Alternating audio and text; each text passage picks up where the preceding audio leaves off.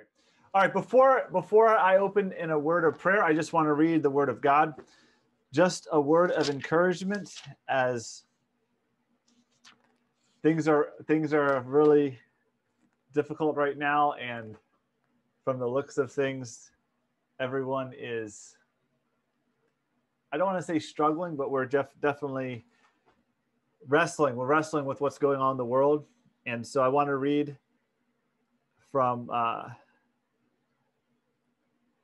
Psalm 115, verses 1 to 3. Psalm 115, verses 1 to 3. Not to us, O Lord, not to us, but to your name give glory. For the sake of your steadfast love and your faithfulness, why should this nation say, where is their God? Our God is in the heavens. He does all that he pleases. Our God is in the heavens. He does all that he pleases. And so we've been studying biblical theology. We've been looking at the balance between election and free choice. We've been emphasizing the sovereignty of God. And so here I think this is very challenging to us. Our God is in the heavens. He does all that he pleases. So I just really want this to be something that we meditate upon tonight. God is in complete control. He is allowing this to happen. He could just end this tomorrow. He could end this right now if he wanted to, but he has a greater purpose. And so sometimes we can't see it. And our job is do not fret. That's the old English word. Don't fret. Don't worry. He is in the throne and he will guide and strengthen us. Just before we pray, am I loud and I'm clear? Everyone can hear me. My voice is loud and clear. Okay, great. Let's open in a word of prayer. Dear Heavenly Father, we thank you so much for your grace. We thank you for your love, your guidance in our lives. I pray for your strength as we do your will, that you'd lead us, you'd guide us, that you'd strengthen us, and that we would serve you faithfully. It's in your son's precious name we pray all these things. Strengthen the heart of your people. May our hearts be focused on you and steadfast, Father God. In Jesus' name we pray all these things. Amen. Okay, so we're going to begin our study. I am just so excited. We have a lot to get into tonight. I do want to say right off the bat that some of us are going through difficulties, as was mentioned. We'll have a special prayer time at the end of our class. Okay, let's go ahead. Let's get into the PowerPoint. We are doing breakout rooms shortly, but I just want to give a quick overview for the session tonight. This is going to be good. I'm excited. This is a good class. I'm in love. I'm in love with biblical theology. I hope that you have fallen in love too. You know, I am learning so much, and this is probably one of my favorite classes in the past 5 years of teaching. This is probably my favorite class. So I'm in love right now. I'm in love. So our partners, we just really want to thank EVST, Cebu Graduate School of Theology, and also Converge for making this happen. Session number 10. So we're session number 10. I can't believe that we're this far. We're breaking the chapter into two parts. The mode of special revelation during the Mosaic period is tonight, and then next week will be the content. So tonight is the mode, and next, or the mode or the form. Mode or form is the same word, synonymous. And then next week we'll be looking at the content. So we will get through chapter 8. So tonight you should have finished your reading for the reading reflection. There is no scripture reading reflection report because those of you that are enrolled in the MAT program, whether CGST, EVST, you have the midterm to work on. So that will be due later this week. I believe it's the 25th.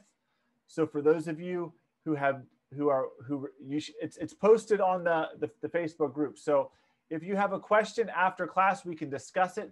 But the midterm, it's self-explanatory. It should not be stressful. You can sit down. You can take as much time as you want to work through it. I do want one sitting. So I don't want you working a little bit each day. I want you to find a block of time to sit down and work through it. And it's self-explanatory. Okay, so you can use your notes. You can use your Bible. You can use the PowerPoints. You can use the book. You can't use your classmate. You can't use another teacher. You can't use the internet. Okay, so that is strict. Okay, so and there'll be a pledge that you need to sign, that your word is your bond, that before God and man, you have acted in the integrity of your heart. Okay, so next, overview of this session for tonight, okay? So we're gonna have the breakout session first. So once we're done with this overview, I will go ahead and split you out into groups to discuss the reading. And I'll give some specific guidance. I'll give some specific guidance to kind of help us from last week. And actually, after this week, in the future, the next assignments, I will give specific areas of focus and questions that you will have to really interact with. So we're gonna level up again in our reading, and I'm gonna give you specific areas to answer questions and also to interact with. So the reading reflection report is going to take just one notch up. It's going to take one notch up now that we're consistently turning them in. Okay, then we'll discuss the reading. The next thing was we'll discuss the reading. We'll discuss what you discussed in your groups. Then we are going to look at two parts of chapter number 8. Number 1, we're looking at the prominence of Moses with regard to special revelation. So we will be looking at the prominence of Moses. Moses is prominent. He's very prominent in Revelation. So we'll be looking at that. We will also look at the form of revelation during the Mosaic period. So there's several different forms, or we could say mode, the way by which God is revealing himself. And then next week, we're going to go into more of the content, okay? And you have to remember that there is so much information in the Old Testament. We, in many ways, are just doing like a broad stroke. We're trying to get core fundamental components. So we're going to be kind of a little bit all over the place. But that's just because there's so much information, number 1. Number 2, we can't think of looking at it chronologically. I shouldn't say chronologically. We are looking at it chronologically. I should say that in order of the books of the Bible. We can't look at it like that because there's a lot of overlap. There's a lot of repetition.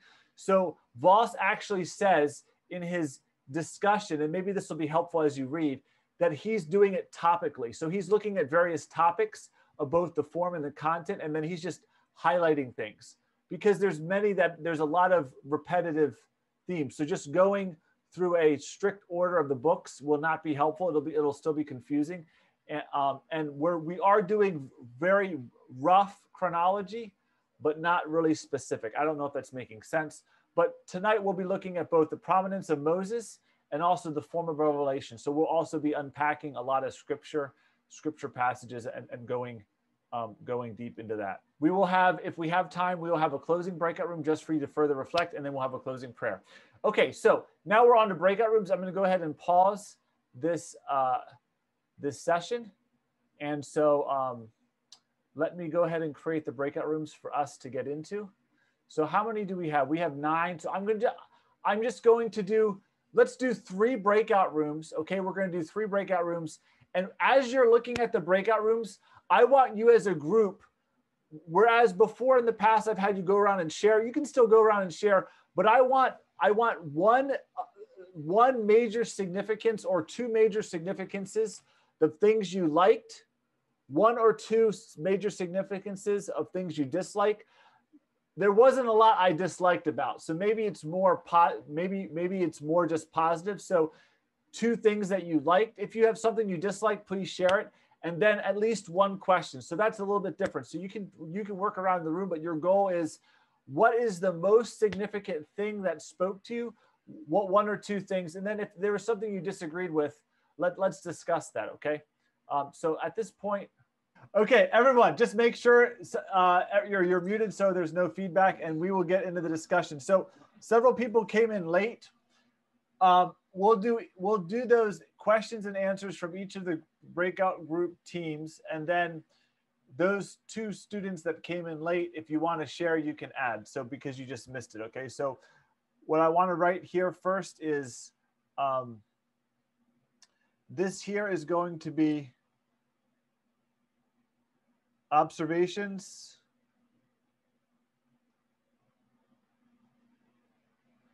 and these are plus. It's a good observation. Then we'll do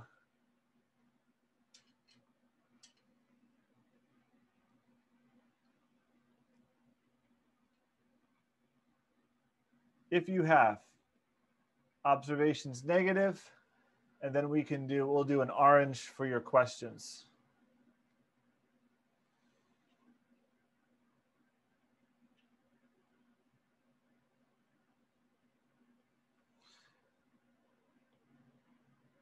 Okay, so group number one, breakout room number one, I believe that was Shoni, Danny, Henry, and Jomar.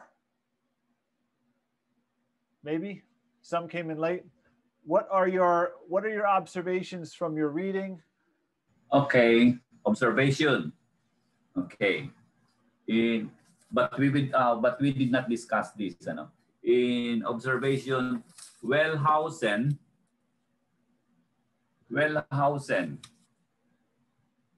he is not a believer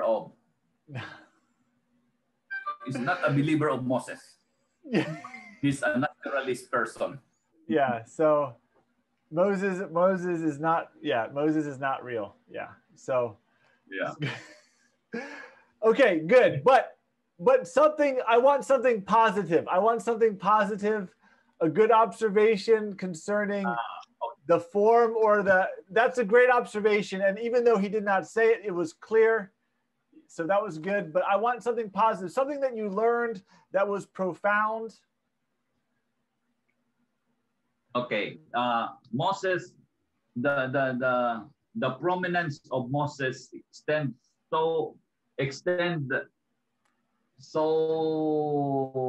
great that even the later prophet, they just take it from Moses. There is nothing new, or that is new. It says here in page 18, 118. Moses' authority extends over subsequent ages. The later prophets did not create anything new. They only predict something new. They just copy from what Moses had. So Moses was really a great person. Great. That's an excellent observation. And that really shows us. So that's a great observation. So let's make a connection here. Okay, so we first saw the importance for the historicity and the content of revelation in Genesis, especially in the garden, diba? And also with Noah and the line of Seth, and also the line of Cain, and what was revealed in the nature of man. Then we also saw the last 2 weeks how important the historicity is of the patriarchs, and how in the lives of the patriarchs, God creates, he solidifies objective, real religion. Okay, now we're seeing how important Moses is. Okay, and Henry's comment is even more important because people reject all of this. So they're rejecting all of this. Okay, so when people talk about, oh, we disagree on this or that, or Old Testament, the sources, the formation of the Old Testament, but we can still have the same faith. No, it's a complete, like they're throwing out the entire foundation. They're rejecting the entire foundation by which our religion has been founded upon, on which our relationship with God. When I say religion, I'm referring to our relationship with God. Okay, I'm using Voss's terminology. It's a very positive terminology. It's not religion in a negative sense. Okay, great. All right, group number 2. What was the big idea? Something that you liked. So we can discuss later if there's a criticism. Right now, I want to focus on things that you like. What was a big observation of something that you like? Just one leader or one person from group number 2. Is that our group? Yes. Sorry. Yes. Oh, okay. Kea, Boboy, Jesus, okay. And Christian. Yeah. Yeah. I will have to obey Kia because she told me to discuss with you. Okay. Okay. Our first discussion was on that aspect of the significance of Moses, the prominence, as we call it, but Mr. Boss called it the significance of Moses. There were 2 that were mentioned. Number 1, he led Israel out of Egypt and into the promised land. And number 2, that he was placed ahead of the other prophets. So that is very significant because of the so many prophets, there are so many prophets, Isaiah, Jeremiah, but they were not called to lead the Israelites out of Egypt. So it was given to Moses. So that is the most significant role of Moses in this history, in this era. Being the leader of Israelite in going to the promised land, Kaya used the word, he was sort of a redeemer in the Old Testament period. Yeah. See? That's Kaya's word. Okay, and the forms, Pastor Jesus was asking about the pillar of the cloud. What is the significance of the pillar of the cloud?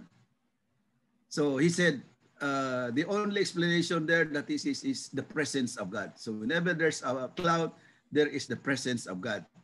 And Kaya asked, what if there are but we see clouds every day. So that means God is there. And if that cloud will follow you all day long, that means God is following you also all day long.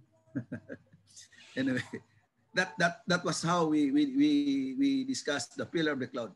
It means the presence of God.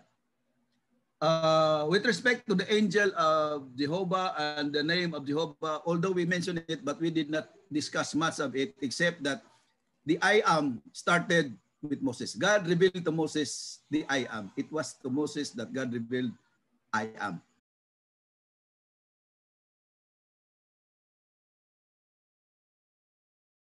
Now, it's important. It's important, okay?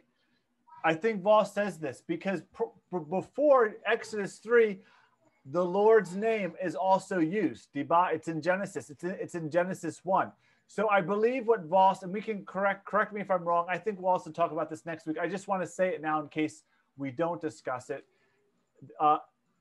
Is that the name is used, but no one really understands the full significance. I think that's what Voss is saying.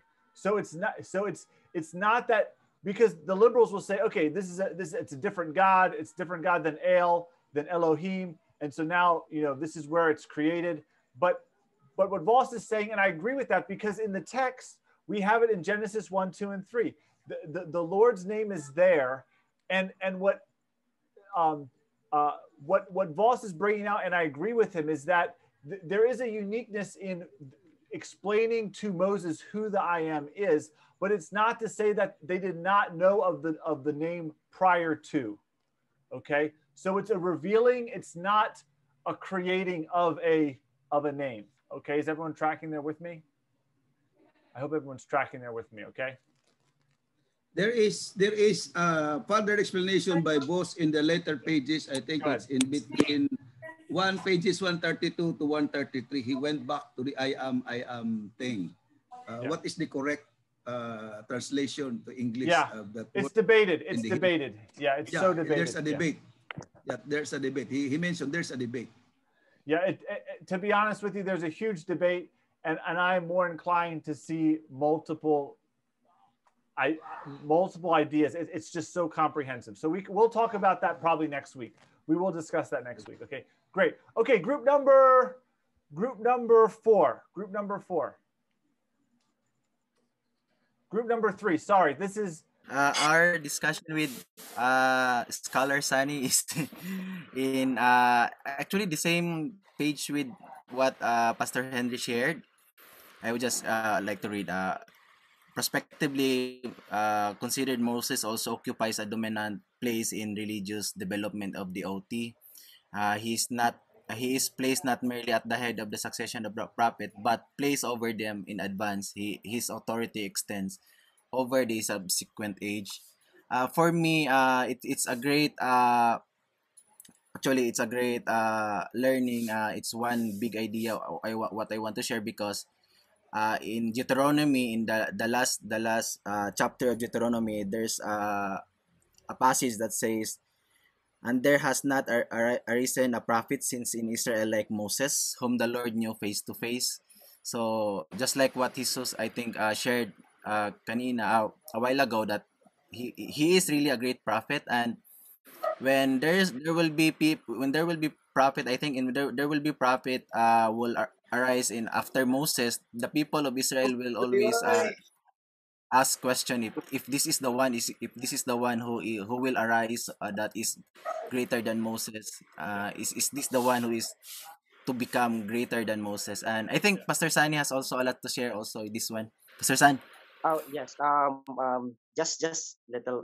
I just want to put that in the context of what Boss termed the berith. You know, the covenant with the covenant of Yahweh to Israel in Exodus chapter 19, and it's more amazing that the prophet always look back to Moses. You know, try to execute the Mosaic law at the same time the prophet like Moses. It seems that Moses is the prefiguration of the Israel's Messiah or Savior. And it is amazing that if we look at in the prospectively, that means in the New Testament, how the New Testament used this account in Exodus or in a Mosaic figure, we could say the same as questions of those Israelites. Are we expecting someone? Are we expecting like Moses? And of course, John also in Matthew chapter 11 also asked the same question to told his disciple to ask Jesus if there is he is the one, if Jesus is the one, the Messiah, or they expecting another. And then Jesus answered it straightly that told John that what you have seen and heard, that blind sees and then lame walk, and all those miracles. And that's what we observe also in the better covenant. If you would like to culminate these ideas from Voss in Mosaic figure or prefigure of Moses. So what are the ways that Voss describes? Either Sonny can answer this or anyone. What are the ways that Moses prefigures the Messiah? So Voss will be explicit. What are the ways? Anyone from your reading? What are the ways? Priest, and king. Yes. Priest, king, and prophet. Prophet, priest, and king. Excellent. Prophet, priest. We'd want to say royal, because God is king at this point, or we could say leader. And there is, for sure, this is a kingly function, but we don't want to say he is king, because the one who is king at this point is the Lord, Yahweh, Jehovah, okay? But no other prophet was like this, Diba. So this is also why, just looking at Moses's role and function, of course, he has given the law. He is the one by which God gives the law, right? He is the means, and the prophets. So let's just look at a big picture here. So just to be clear here, the Lord, I'm doing it here because maybe we don't have time later. The Lord, through Moses, gives the law, okay? Later so if we're looking here, this is time, okay? This is time, all right? Later, the prophets,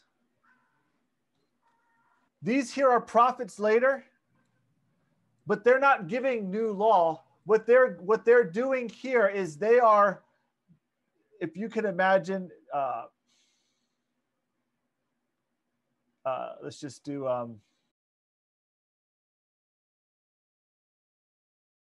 this is Israel, okay? They're coming on the scene. They're looking at Israel and they're calling them back to the Lord, okay? So they are assessing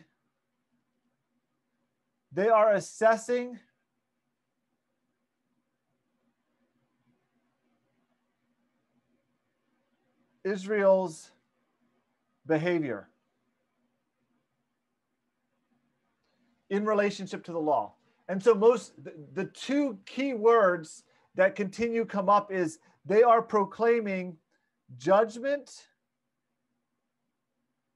and salvation, depending upon the context. So is everyone tracking there with me? So this here, this is the foundation, okay? And then the prophets, subsequent prophets, they're looking at Israel's behavior and they're saying, thus says the Lord, you are either obeying the law or you're disobeying it. You need to repent. And if you don't repent, there will be judgment.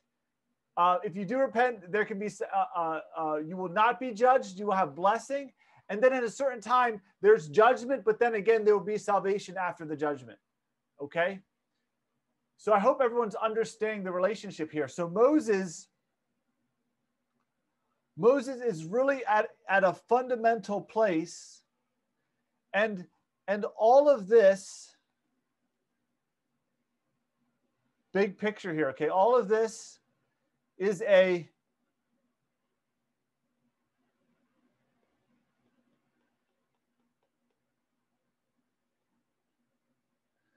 this is a shadow. This is a shadow of going back to our big picture, new covenant and Christ. This is eternal. We could also talk about eternal. Okay? So I hope everyone's kind of seeing that big picture here, okay? So this is also, you could say looking back, it's a shadow. Looking this way, it's a shadow. Looking this way, it's a type. Okay? Everyone's tracking there with me? Everyone's there? Okay? All right, so your observations are so great. I'm really happy that we picked up on this. And so were there any negative criticisms or any questions that you had? We don't have a lot of time. I'll give you 30 seconds if someone wants to ask a question or someone wants to make a criticism about Voss. Moses was God gave the law or the Decalogue to Moses for the Israelite people. Yeah. And in Jesus' time, he fulfilled that Decalogue or that law. Yeah. Yeah. So that's So that's where it's coming into the present. Oops. Yeah. Jesus is the fulfillment of the law. Yeah. Whereas Moses is he sets the law, or how do you call that? Mediates. He mediates the law. He mediates. One question also, Sir Tim, regarding to that law fulfillment in the new covenant. Yep. In Jesus Christ, is that, are we still under those three tripartite of the law, like moral law, ritual law, and the civil law? Which one is I would say being obsolete, and then which one is still functions for us? So that's kind of going beyond the scope of for this class. That's going beyond the scope of this class. But I will say this, that some of those the sacrificial was fulfilled in Christ. So we're no longer, there's one sacrifice once for all. So it's fulfilled. It's done away with, right? The moral law, Paul will say in multiple places, the most notably Romans 14, thou shalt love thy neighbor as thyself. The one who's doing that fulfills the whole law. Thou shalt not murder. Thou shalt not covet. And so in Paul's understanding, that law is still in effect. It's still in effect because we're fulfilling the law in our obedience. So fulfilling the law in the moral sense is us still practicing the law. And so this really gets to why there's a major issue with other forms of perspectives on the law, because they want to say, no, the Old Testament law is comprehensive, done away with, but that's not how the New Testament understands it. Paul will just quote the first, children, obey your parents in the Lord, for this is the first covenant. This is the first commandment with a promise. He's quoting the Old Testament law. He's commanding the children to still obey their parents without explanation, without talking about fulfilling in Christ. It's still binding. The Old Testament law is still binding. And so we do have to be very cautious how we navigate. Some things are fulfilled, some things are done away with, some things are transformed. but we would not want to say that it's done away with. Abrogated, it's not ended. It's there because remember, it's a shadow and it's a type, right? So these things are part of the real image, but not the substance. Okay? So you're going to see many things that are the same and many things that are different, many things that are even more crazy. Okay? So that's all I'm going to say. Maybe one day we'll have a class just on the law. We can literally just have a class just on the law. Actually, what time is it? Okay, we're going to start the PowerPoint and then we're going to take a break in 10 minutes. Okay, so just remind me if I do not give you the break in 10 minutes, I want to give you the break. Okay, so let's begin the PowerPoint. So we're now on to notes and scripture analysis of special revelation concerning the special revelation during the Mosaic era. History of revelation. So we're on point number 3, history of revelation, and the mode and content. So we're still unpacking this mode and content of special revelation in the Old Testament. We're on to number 6 now. Number 6, the mode and content, the form and content of special revelation during the Mosaic era. So we're looking at during the Mosaic era, and we're looking specifically at, for tonight, the prominence of Moses and also the mode of revelation during the Mosaic era. So there's 2 things we're looking at. Number 1, the prominence of Moses, and also the mode of revelation, which is slightly different. So God is speaking directly to Moses, but at the same time, he's revealing himself. And in some instances, it's more than just to Moses, right? So this is very significant here. Next week, we will focus on the content. So next week, we'll get the second half of chapter 8, and that's the content of Revelation during the Mosaic period. Okay, first, looking at the prominence of Moses in the organism of OT Revelation. So the prominence of Moses in the organism of OT Revelation.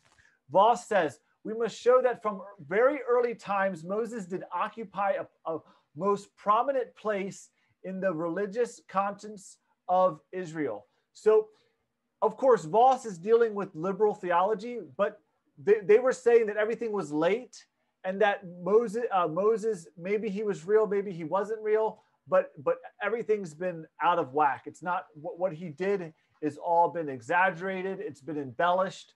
We can't really know who Moses was, except that he was this leader of some tribes that were like in the wilderness. That's what they say. So what Voss is trying to get at is that we're going to prove that Moses was always prominent in the religious conscience of Israel. And so how is he going to do that? He also wants to say that Moses stands out as the great religious leader of his people. So it's not just a military leader, it's not just political leader, it's this religious leader that has set up this ethic that hasn't changed. And again, depending on how you interpret the Old Testament law, it's still the same in the New Testament, right? So the core truth of Old Testament ethic is the same in the New Testament. What is the core ethical commands that are the same in the New Testament as the Old Testament? If we're going to get down to or we're going to summarize the Old Testament law in its biggest form, maybe this gets back to some part of Sonny's question. How can we summarize in its entirety the Old Testament ethic and how that relates to the New Testament? How would you summarize it? How would you summarize it? Yes, is it the two greatest commandments? To love God with all your heart, soul, and mind, and to love your neighbors, to love yourself. Yes, Kaya is correct. So I heard several people say it, but Kaya said it most eloquently. So we will defer to the more lovely one of the group. Love God and love your neighbor as yourself. So people try to say there's a different ethic or the ethic is inferior. That's not true. Is that ethic still binding in the New Testament? Absolutely. So this comes back to if that ethic is the core foundation of the Mosaic law, okay, and it's been given by Moses, and that's through into the present, you have a very strong case that number one, Moses is the leader, and he's the one that gave it. Okay, so this also goes into questions that like Sonny had concerning, is the Mosaic law still in effect? Is it done away with? And so at that very core foundation, it's still in effect. It has not been abrogated. It never will be abrogated. Without dispute, in the oldest writings, the prophets, Amos, Hosea, a supreme place is given to Moses. So this is the track. This is the path of Voss. There's later prophets, there's earlier prophets. Voss is saying, what is the place of prominence of Moses in those oldest prophets? If he is viewed as the leader religiously, ethically, then there's a very strong case for us to assume that he was actually there and involved in revealing it to the people. Everyone tracking there with me? So if you look at the earliest prophets, and Moses is there as a leader and as a religious leader, then that's a very strong case that in fact they're not changing, they're not embellishing. That's going to continue back to the time of Moses. And there's no real liberal that would dispute this. These are the oldest writings, Amos, Hosea, there's some others. But a supreme place is given to Moses in these, and we're going to look at just several right now. Hosea 12:13. By a prophet, Jehovah brought, sorry for the typo, by a prophet, Jehovah brought Israel out of Egypt, and by a prophet was he preserved. So preserved is the he is going back to Israel. It's a corporate pronoun, a corporate noun. But the earliest, this is an apologetic argument, okay? Voss is making an apologetic argument. The earliest prophets place Moses isn't just some other prophet. He's right there. He's the granddaddy right there at the beginning. Amos 3:1, and I'll also do Amos 3:1 and 3:2. The whole family which I brought out of the land of Egypt, you only have I known of all the families of the earth. Therefore, I will visit upon you all your iniquities. So notice here, there's a prominence for sin and disobedience. Okay, that's early. It's an early prophet, and they're coming out. They're coming out of the land of Egypt. So again, it's very early. It's this proof that in fact Moses is involved here. Okay, let's go in our scripture to Isaiah. I want to look at Isaiah 63. In their affliction he was afflicted, and the angel of his presence saved him. So we'll discuss this a little bit later. That's a reference to the presence of God, right? The presence of the Lord in his angel. So this is actually just I would write this down. This is concerning the angel of the Lord, and we discussed this last week.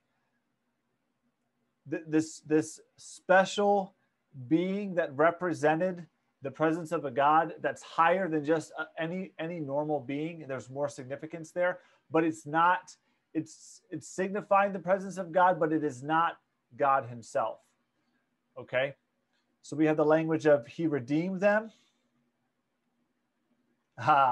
He redeemed them and carried them away. Okay, so this is the language of Exodus and salvation, right?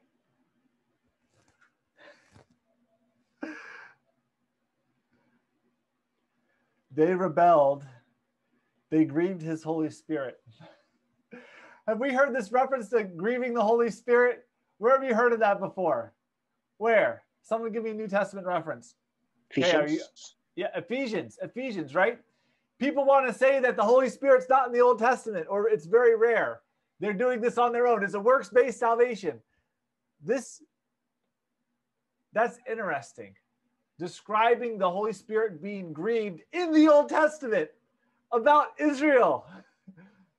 Remember the days of old of Moses and his people. So this is where Voss is emphasizing. Remember the days of old, Moses' people. He brought them out of the sea, the shepherds of the flock. where he is put in the midst of them his Holy Spirit. Goodness.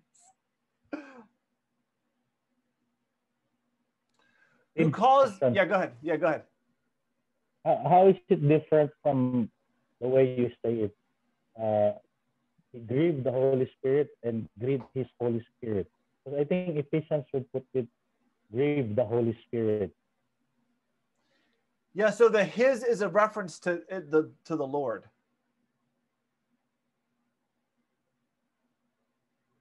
So you could, sometimes he'll say his son, or it's Jesus is God, right? So sometimes it's the son, sometimes it's the Son of God, sometimes it's his only son, right? So sometimes Jesus is referred to as God's only son, his only son. So here, whether it's the Holy Spirit or his Holy Spirit, it's a reference to the third person of the Trinity. Are you tracking with that? Actually, sir, the Yep. statement in Ephesians is, do not grieve the Holy Spirit of God. Yeah, so it's the same. It's the same, God's Holy Spirit. So the statement here is you said in Ephesians, the Holy Spirit of God, right? So we can rewrite this God's Holy Spirit. It's in English, it's the same. Here, it's his Holy Spirit. This is the same. Functionally, there's no different, right? Everyone tracking there with me? Who caused his glorious arm to go at the right hand of Moses, who divided the waters before them, to make for himself an everlasting name, who led them through the depths like a horse in the desert. They did not stumble, like livestock that go down into the valley. The Spirit of the Lord, again, the Spirit of the Lord gave them rest. So you led your people to make for yourself a glorious name. Okay? But what I want us to emphasize here is this idea that Moses has a place of prominence.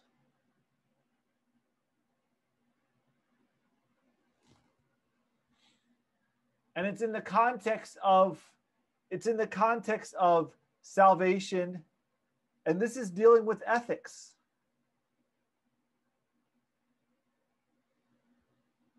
Okay, everyone's tracking there with me? This is dealing with this is not simply just, there's this ethical dimension there. Any questions or comments, or everyone's tracking with me? Okay, let's go on here. When you mention ethics, you are referring to the law. Yeah, I'm referring to morality. Yeah. You can say law. We can say righteousness. Sin, because they don't want to. The liberals don't want to say that they had this high view of law, righteousness. That's all post-exilic. That's all late. The only thing that was historical was just Moses leading some tribe around the wilderness. That was it. That's it. And Moses is just some leader. They don't know anything. Then from this origin, they created all of this other stuff. And so what we're saying here is the earliest example of the prophetic language. They're describing it as fully mature, because what they're claiming is it's like evolution. They're slowly building these traditions and these stories. Okay. But so from very early on, what Voss is arguing for, and this is apologetic argument, is that no, very early on, everything is there in fundamental form. And that's what we proved already with the patriarchs, right? We proved that it's there. So and sometimes maybe all of us would say, amen, we agree with this. But this is something that maybe in a couple of years you will have to deal with. I know that some people are already questioning it. I had to deal with this in Manila, I'm sure in probably Cebu. It's already there. It's all over America. It's in the common books. You can buy on the common practical books. Like you can buy Joel Osteen. You can buy books that attack this side by side. Pick your heresy. Pick your heresy. Come on. So we're going to just finish quickly with this. So in relationship to the type of Abrahamic promises, so this is big idea here, okay? We're looking now at Moses. The true inward significance of Moses, when we place him alongside the unfolding scheme of revelation, can be made clear in several directions. So we can look back at his relationship with the patriarchs, and we can look forward at his relationship with the prophets and ultimately Christ. Okay, that's where we're going, okay? So he's, in some ways it's transitional, or you could say he's building upon the patriarchs. So in building upon the patriarchs, so if you, I'm going to try to use this here. So in one sense, you could say,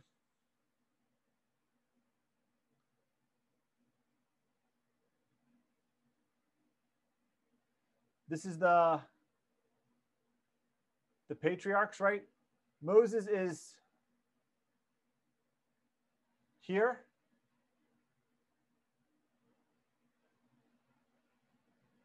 And it's on the way to, oops, come on, sorry. Christ, right? So we can look forward to Christ, or we can look back to the patriarchs. Okay, so that's what's going on here. Okay, so then for one thing, he is retrospectively considered instrumental in bringing the great patriarch promises into incipient fulfillment, at least in their external provisional embodiment. So he doesn't bring a full fulfillment, it's a partial fulfillment. Okay, and you're going to see that language in Exodus, you're going to see that language in Deuteronomy, Numbers, Leviticus, you're going to see that especially in Joshua. Okay, but then in the later prophets, we realize that no, those promises to the patriarchs aren't really fulfilled. And then we go to the New Testament, and we find out, no, they're actually fulfilled in Christ and in the eternal state. Okay, so Moses is so fundamental because he's bringing into reality the redemption that God has promised, but it's not eternal redemption. It's not eschatological. It's still this external provisional embodiment, but later it will still point towards that reality. Okay. Prospectively considered, Moses still also occupies a dominant place in the religious development of the Old Testament. He is placed not merely at the head of the succession of prophets, but placed over them in advance. His authority extends over subsequent ages. The later prophets do not create anything new. This is what Henry was saying. They only predict something new. And that's really true. That's really true. The prophets are only assessing and looking at the people and comparing it to what Moses established. And of course, it's God. We want to say God establishing through Moses. Okay. Moses is the prophet of God. So it's really God's establishment and Moses is just the means. So we want to say God established the law through Moses. Okay. We want to use that type of language. Okay. It's 7:30. Let's go ahead and let's take a 10-minute break. Okay. So let's go ahead and maybe that was the short 30 seconds, but let's go ahead and begin. We have a lot to get through here. So I hope we're seeing how important this era is going to be for revelation. Okay. I hope that we can see how important it is. And at the same time, this cannot be ultimate. What we see here, it's still part of the promise. It's still part of the type. It's still part of the shadow. It can't be ultimate, okay? So I hope that we can see that relationship there. Okay, let's look now. What I want us to do is these two passages, if I really highly suggest in your Bibles as pastors, as leaders, these two passages are so fundamental to understanding the relationship of Moses and Christ. And we also have to think about, so this is also where Voss is getting at, that no other prophet is really equated with Christ. So we have a lot of comparisons in scripture between Adam and Christ. And then we also have Moses and Christ. So Adam is more negative. Adam and Christ is negative, positive. Moses and Christ is good, better, good, better. Okay. So let's go ahead and let's look at let me stop my share here. Everyone can see that, correct? Let me go ahead and stop the share. And let's go, turn your Bibles to, if you have your Bibles, turn in your Bibles to Deuteronomy chapter 18. Deuteronomy chapter 18. Deuteronomy chapter 18, verses 15 and following. So I'm just going to read this.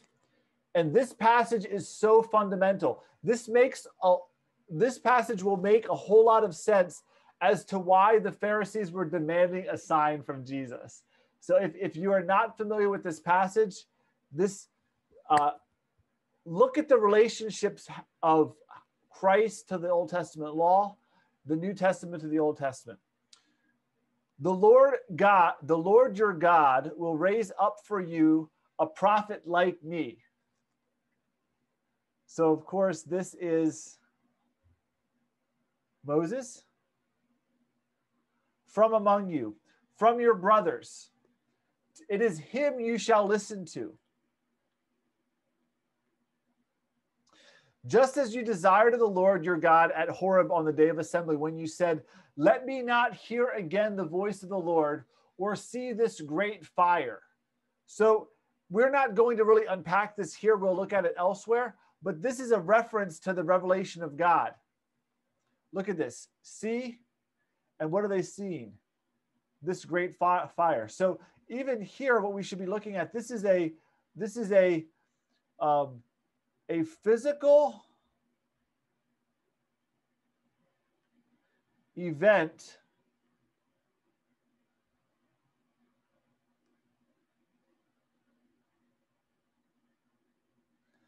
Does everyone see that? This is a physical event revealing God. So we wouldn't think about this, but fire is a physical revelation of God and his character. Think about that for a minute. Have you ever thought about that? Fire is what specifically of God's character or attribute does fire reveal? Anyone want to take a crack at that? Glory of God. So I get it could be okay. Yeah. So it's a consuming fire. So is a consuming fire though? Is that positive or is that more negative? Negative. It's more negative. So yeah. So it's focused on punishment. So what concept? What attribute? Judge. Okay, being the judge. Yes.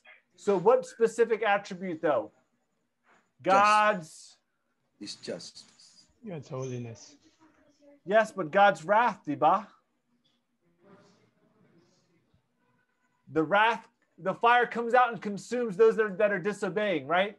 So this happens multiple times throughout Scripture. God rains fire, brimstone upon Sodom and Gomorrah. Okay? So I don't want to say, I have to think about Sonny saying glory of God. I don't know if that's the case. I have to think about that because that could be light. So let me think about that, Sonny, because actually I didn't think about the glory of God. But in this context, it's fear. It's fear. Yes. Yeah. I actually connected to the fire in the Mount Sinai. Fire and clouds was there, and then it described as the glory of God. But anyway, it's that's what I'm saying. That's what I'm saying, Sonny. Let me think about that because I hadn't connected it before, but it could be. I don't want to misspeak. Most of the time, it's negative.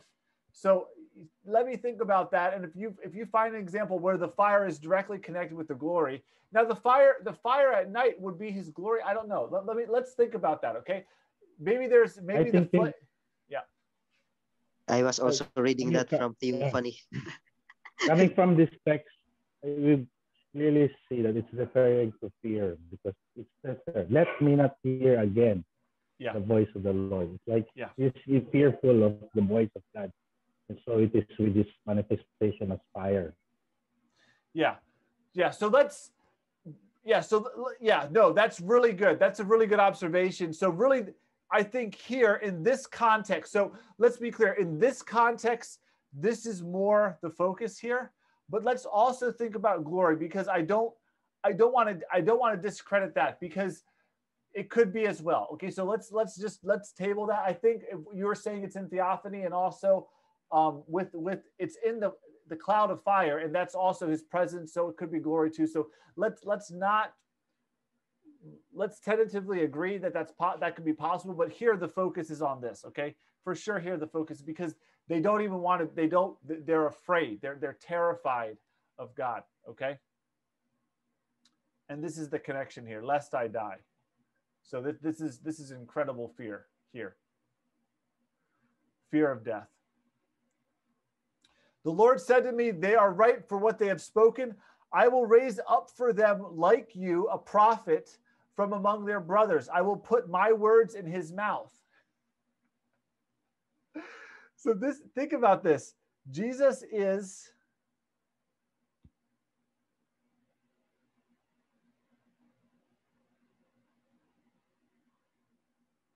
the living word.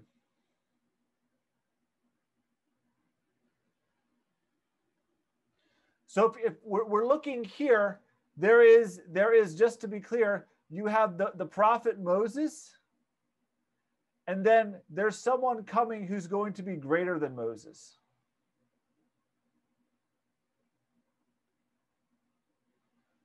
So this is why Voss is saying Moses is in this incredible place of prominence, unparalleled to any other prophet, only to be superseded by this greater prophet, okay? But think about how offensive it is when Jesus comes on the scene and the Pharisees reject and they choose Moses. How offensive is that? How disrespectful is that? That's insane. That is the ultimate example of unbelief and disrespect.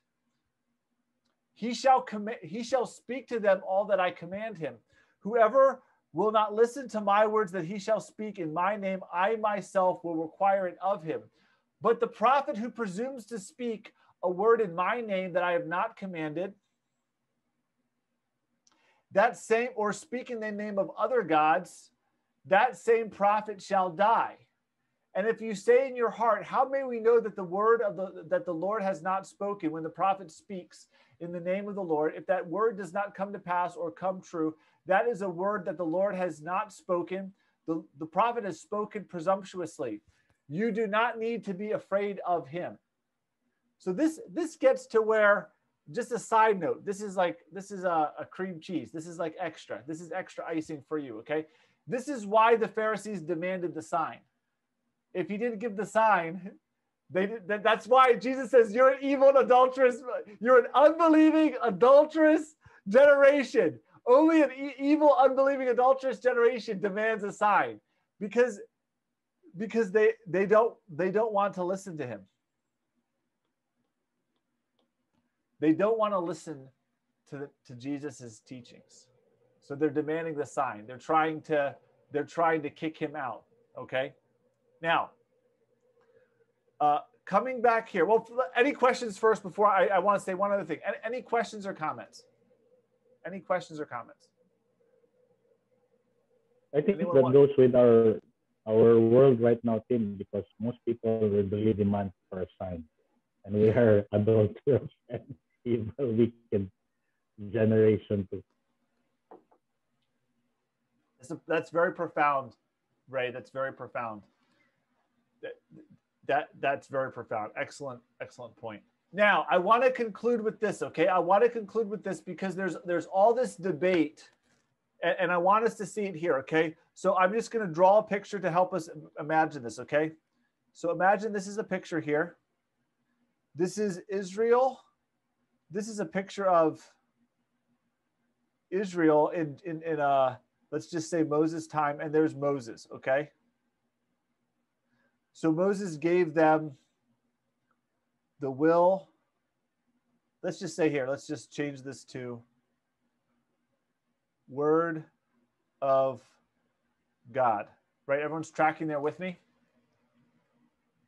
So Moses came out from Israel, diba? Now watch.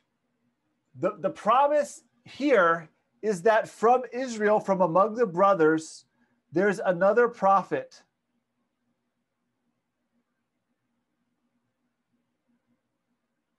greater that will also give the word of God.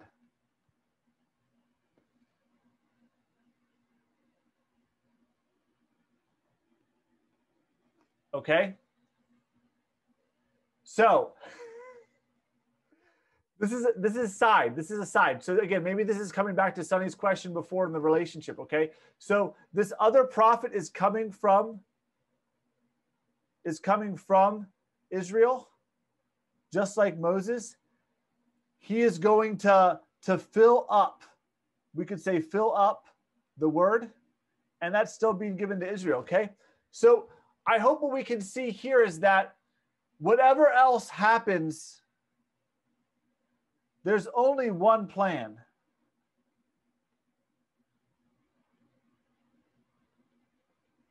But this is going to be, this is being completed. This is being completed. And this is ultimately going to be in Christ. Is everyone tracking there? So this is yet another, this is not excessive. This is not eisegeting. We're looking at this statement here. The raising up of another prophet, just like Moses, from the brothers, you shall listen to him. It's a repetition here. You'll put my words, I will put my words in his mouth. He shall speak all that I command him. So again, this is a big picture looking at, so when we're dealing with prophets, we are dealing with revelation. So think about this for a second. So the revelation is being complete with the coming of this prophet like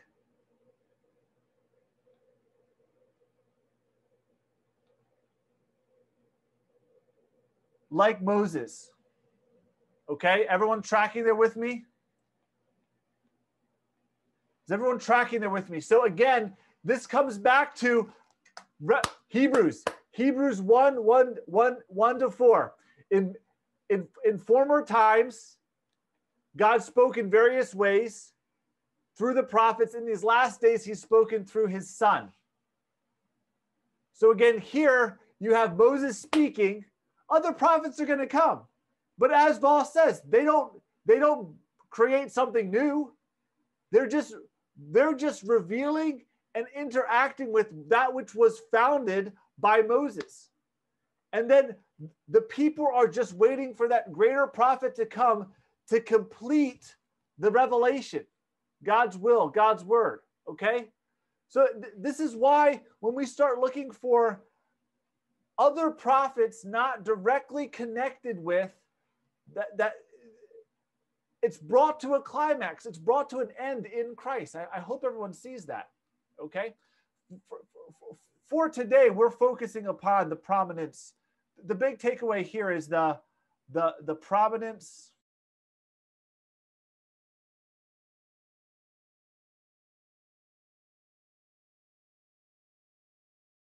So this is the big point I want us to see here, okay?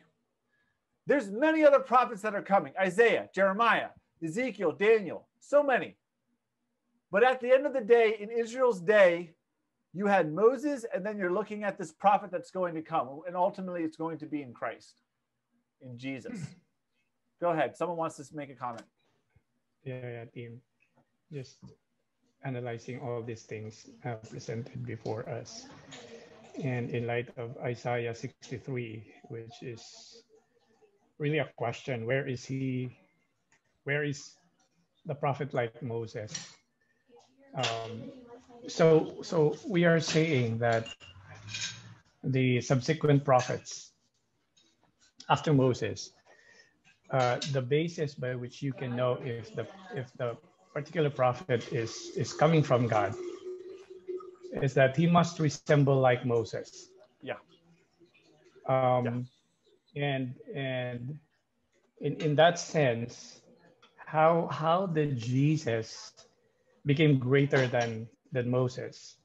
If Moses was the one who revealed the law of God, and then the later prophets is more of while there are new prophecies, but it is more like an application of the law given already in the Pentateuch, and how that particular law is applied by a given prophet depending on the situation of Israel at that time. So I was thinking of how that Jesus became greater than all these prophets, and most especially Moses. And am I right that Jesus displayed himself greater than all of these prophets because he was not just revealing the word of God, but most importantly that he fulfilled the law, and the law is displayed in his life, death, and resurrection, so to speak. So yeah, no, I think we're wrestling through that. I think your comments are really good and insightful. And I would want to say this. When we say like Moses, what we would want to say right off the bat, we could say very definitively, we would want to say Moses was a prophet. He also interceded. We could say then priest. He was a priest. And then he was also a leader. Okay? So we can say that the one who is going to exemplify this, and so what you're saying is correct. As prophet, he's giving the word of God, and at the same time, he's also fulfilling. Now perhaps they could not have anticipated that he would have fulfilled the law literally and then died on a cross. But that would be like above and beyond, right? So that's where you're getting with the resurrection, the death, the sacrifice. So in some ways we see that in principial form in the Passover lamb, right? I just lost anything. We see that in the Passover lamb. But I want to say in this text, if we're being fair, in this text, we can say objectively, he is going to be like Moses in the prophet, priest, and leader. Because remember, the prophets subsequent, all they were prophets. They were just the mouthpiece of God. You have here, this is the Levites, right? And then here, this is going to be in the kings, and this is going to be in David. Okay? So you're thinking, okay, now in Israel's day, you have three different, right? You have three different functions. So then if someone shows up on the scenes doing all three of these roles, that's why we really minimize Jesus' prophetic function, or people, we don't even think about Jesus' prophetic or priestly function in his life. But the whole point in the Gospels is emphasizing that kingly role. He's more than a prophet. So it's like, oh, he's not a prophet. He's the Messiah. It's like, no, he's a prophet and he's a priest and he's a king. So they could not imagine a prophet because he's just another prophet. It's like, no, he's more than a prophet. He's the one who was to come. So I think you're dead accurate, Enting, in saying that the resurrection, the fulfilling of the law, that's above and beyond. But I think that objectively, what they should have been looking for, putting that aside, there were types and shadows pointing towards that. I don't want to minimize that, but just that's why, even with Reformed Theology, the book that we're studying in leadership, right? One of those fundamental foundations of Reformed theology is seeing Christ as prophet, priest, and king. And so here we should have been anticipating, we're gonna look in a second, that Moses was this prophet, priest, and leader. And we just minimize that. We really minimize that. And it's so excellent question, Enting. Let's be thinking about that. let's also be looking about how, because you're right, the resurrection and him fulfilling the law is a whole nother added dimension to this that we cannot minimize anything. That's a great comment. But yeah. Anyone else want to go ahead? Yeah. May I just comment to the question of Pastor Enting. To me, it's not hard to explain why Jesus is greater than Moses. But perhaps in another sense, it might be not clear, because as far as the Israelites is concerned, they look at Moses as the great prophet because of the three roles he played. And so when they were looking at the greater prophet, greater than Moses, they were thinking of somebody who will do more than just a prophet, more than just a priest, and more than a leader in relation to the restoration of Israel as a glorious nation, which was originally planned by God as the promised land prior to the exile to Babylon. So when Jesus came and it was not being realized in the way the Israelites imagined the glory of Israel, they rejected Jesus. But Jesus was focused on his role as not just another prophet, but a great prophet, not just an ordinary priest, but a high priest, not just an ordinary, but the kingly leader. That is what the Israelites failed to see in Christ. I think that's the one that was missing in this point. But as to the question that he is greater because he did something even greater than Moses, especially on that aspect of dying on the cross. They did not think about that. Even perhaps Moses did not think about that the prophet that would come after him would die for Israel himself and then resurrect again or live again. I think even Moses would not have thought about that. Yeah. Okay. No, that's really good. And that's really good, Attorney Boboy. We're thinking here. Go ahead, Henry. Go ahead. Moses come in during the time of the Israelites, and Jesus come in also during the time of the Jew. Okay, Moses come in a leadership form, whereas Jesus come in a servant form, lowly. So that's the two difference. So the Israelites could not take it. They were looking for another Moses who will lead them out. Okay, Moses lead them out. Jesus they did not see that Jesus was leading them out. Okay, last thing. In Deuteronomy 18:15, who was saying this? The Lord your God will raise you up for you a prophet. This is not Moses. It is Moses, like me, right. Like me. It's Moses, right? And that Moses is saying this. But on verse 17, and the Lord said to me, so the Lord said to Moses, they are right in what you have spoken. I will raise, verse 18, I will raise up for them a prophet like you from among their brothers. So Moses was telling the people that somebody which is greater than me will come. So it's like Moses telling the people, someone greater than me, you obey him.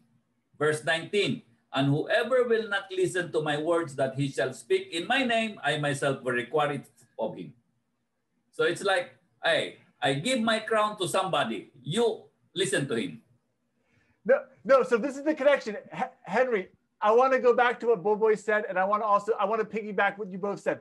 Excellent points. So look at this. So this is just to make it really clear. They're fearing the voice of God. So God's voice is literal on the mountain, and they're afraid of it. So God is saying, yes, it's correct. They are right in what they are afraid. And so the whole implication is God is he's going to send himself. His voice is going to be there. Because Moses' voice is not God's voice. So this is why it's so much greater, because they're terrified of the Lord Almighty's voice. So God's like, I'm going to send someone, my presence, another voice. And that's the living word. That's the living word. Think about how amazing that is. Excellent comment, Henry. You get the platinum star. Excellent point there. I did not even really see that. So excellent job. Koya Bullboy, coming back to your comment, perhaps part of the difficulty was they were thinking, so we're thinking biblical theological framework and also bad interpretation, right? So maybe they're thinking, they're focusing on what you're saying, the restoration of Israel. So they're thinking more of just the kingly role. They're not considering the Levitical or the prophetic role. Yeah.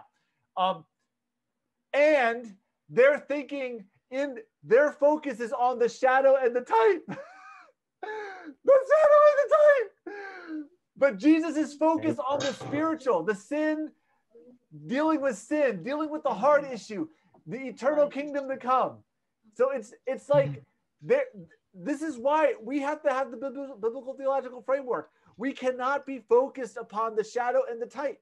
We can't be going back there in our way of thinking. So anyone else want to add? I think these are great. I'm just so happy. Excellent work. You guys are thinking. Yeah, go ahead.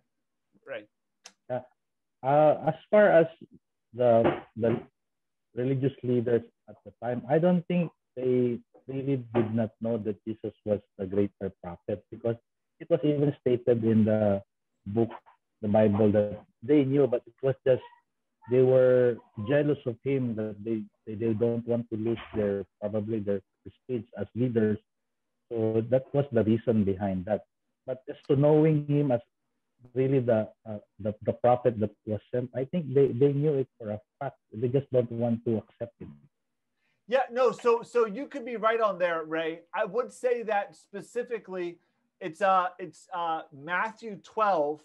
They ask for the sign, and so Jesus says, an evil and adulterous generation asks for a sign. So they're really asking for this sign.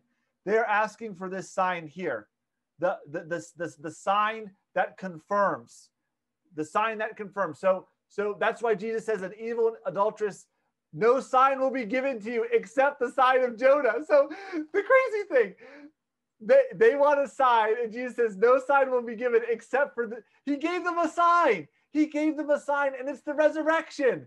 So going the full circle back to Enting's comment, the resurrection was the validation that Jesus was the prophet.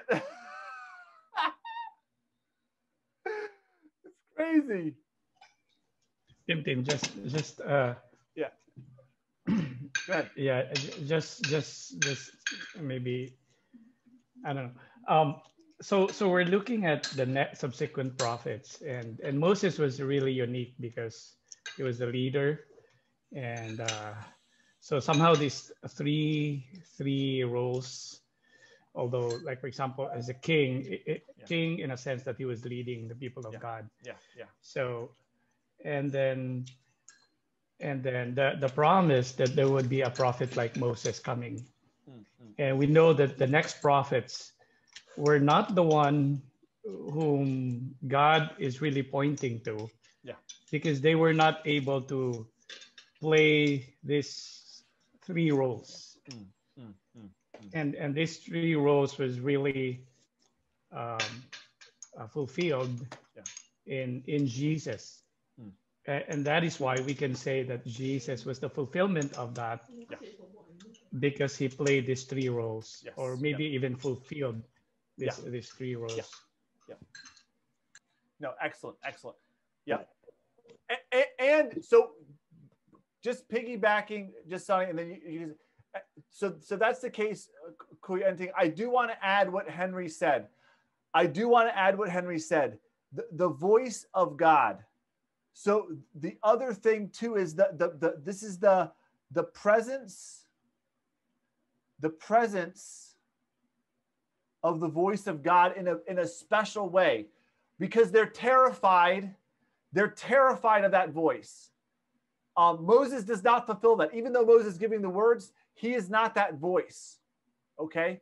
So although this is vague, this is hidden, the Lord says they are right. They are right in what they have spoken. And so then the response to that is this: I will raise up for them another prophet like you. So although it's not really explicit, the point is that we're looking for some prophet that is the voice of God. In the beginning was the Word. And the Word became flesh and dwelt among us. And we have beheld his glory, the glory as of the only begotten of the Father, full of grace and truth. So it's fundamentally the prophet, priest, and king, but it's also the voice of God. And so I did not have that in my notes. So Henry gets the platinum star. He gets the platinum star. Oh my goodness, that's really good, Henry. Okay, we have to go. We have to fly. We're behind. But in Hebrews 3:1-6, Moses is the servant in the house of God. Jesus is the builder. So maybe if we meet on Sunday night, this past Sunday, it was my mistake. I shared a message that we were going to meet, but I just sent it to the leaders. I did not send it to the whole group. So I apologize for that. I realized that today. I'm like, why did no one show up? And I went back and looked at my message, and it was just to the leaders, like it was not to the group. So I apologize for that. But what we'll probably do is, if we have time this Sunday night, we'll look at John 6 and then also Hebrews 3:1-6. So we're really looking at the relationship more of Moses and Jesus. Moses is the servant in the house of God. Jesus is the son, and in fact, the builder of the house himself.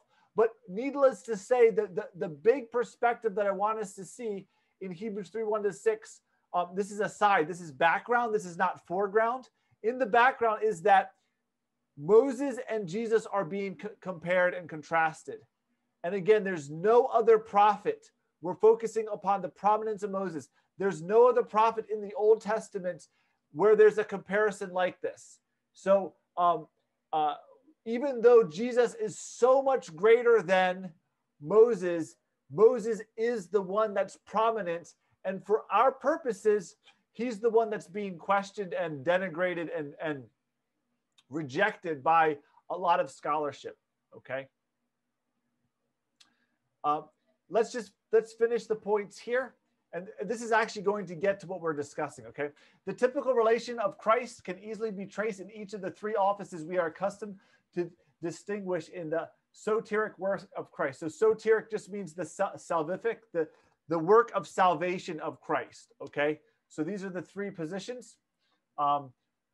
Prophet in Deuteronomy 18:15, reaching the culmination in the Messiah, like unto Moses. Okay, so we just highlighted that.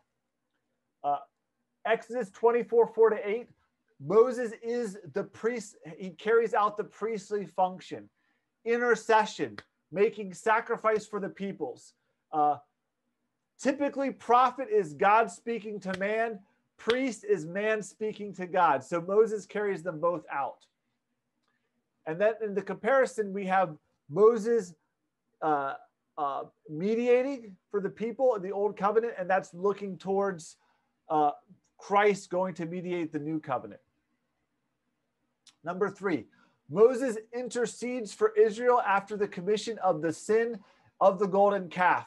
So we looked at this in Bible's Big Story. If I can ever get the rest of the videos up onto YouTube, you can go back and watch our examination of the Bible's Big Story. And here we really unpack the intercession of Moses. It is crazy, the intercession of Moses.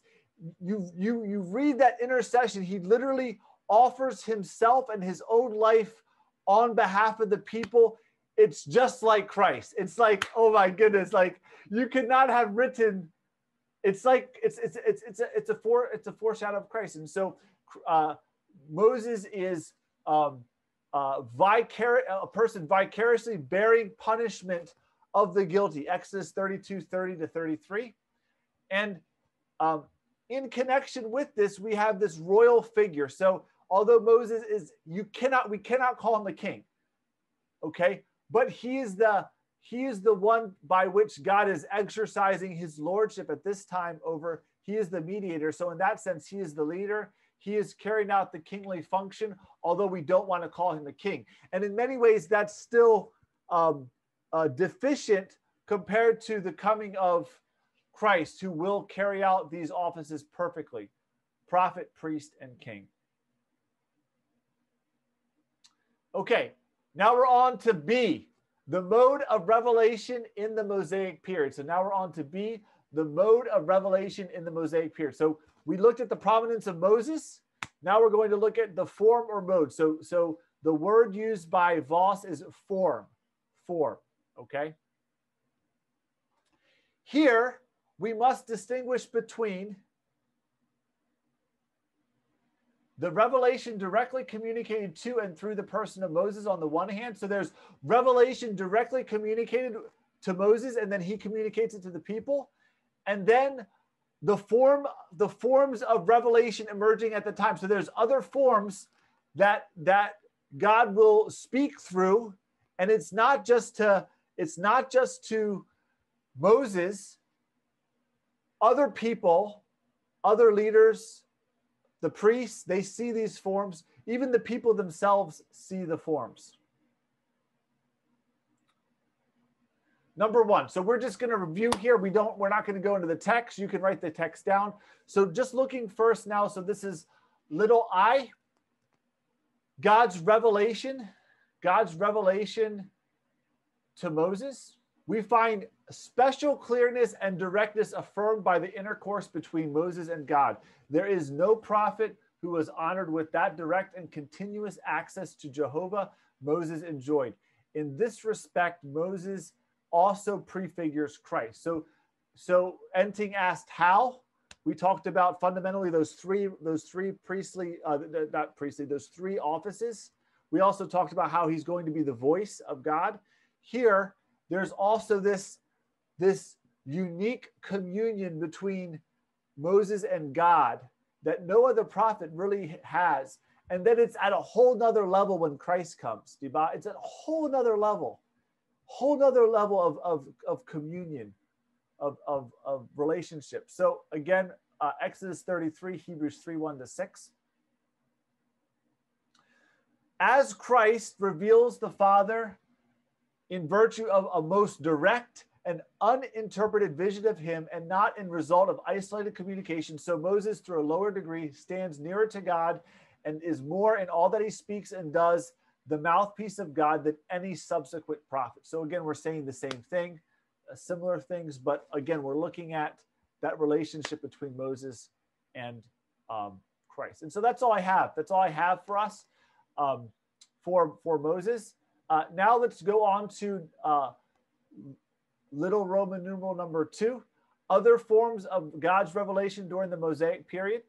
And so what are these forms? Can anyone name them? Can anyone name the 4 forms that Voss brings out? Pillar of cloud. Pillar of cloud, the angel of Jehovah, the name and the face of God. Wow, boy. So we have the pillar, the angel of the Lord, the face of God, and the name of God. Name Jehovah. So I want us to we're thinking about types and shadows, prefigures. That also describes Jesus Christ, right?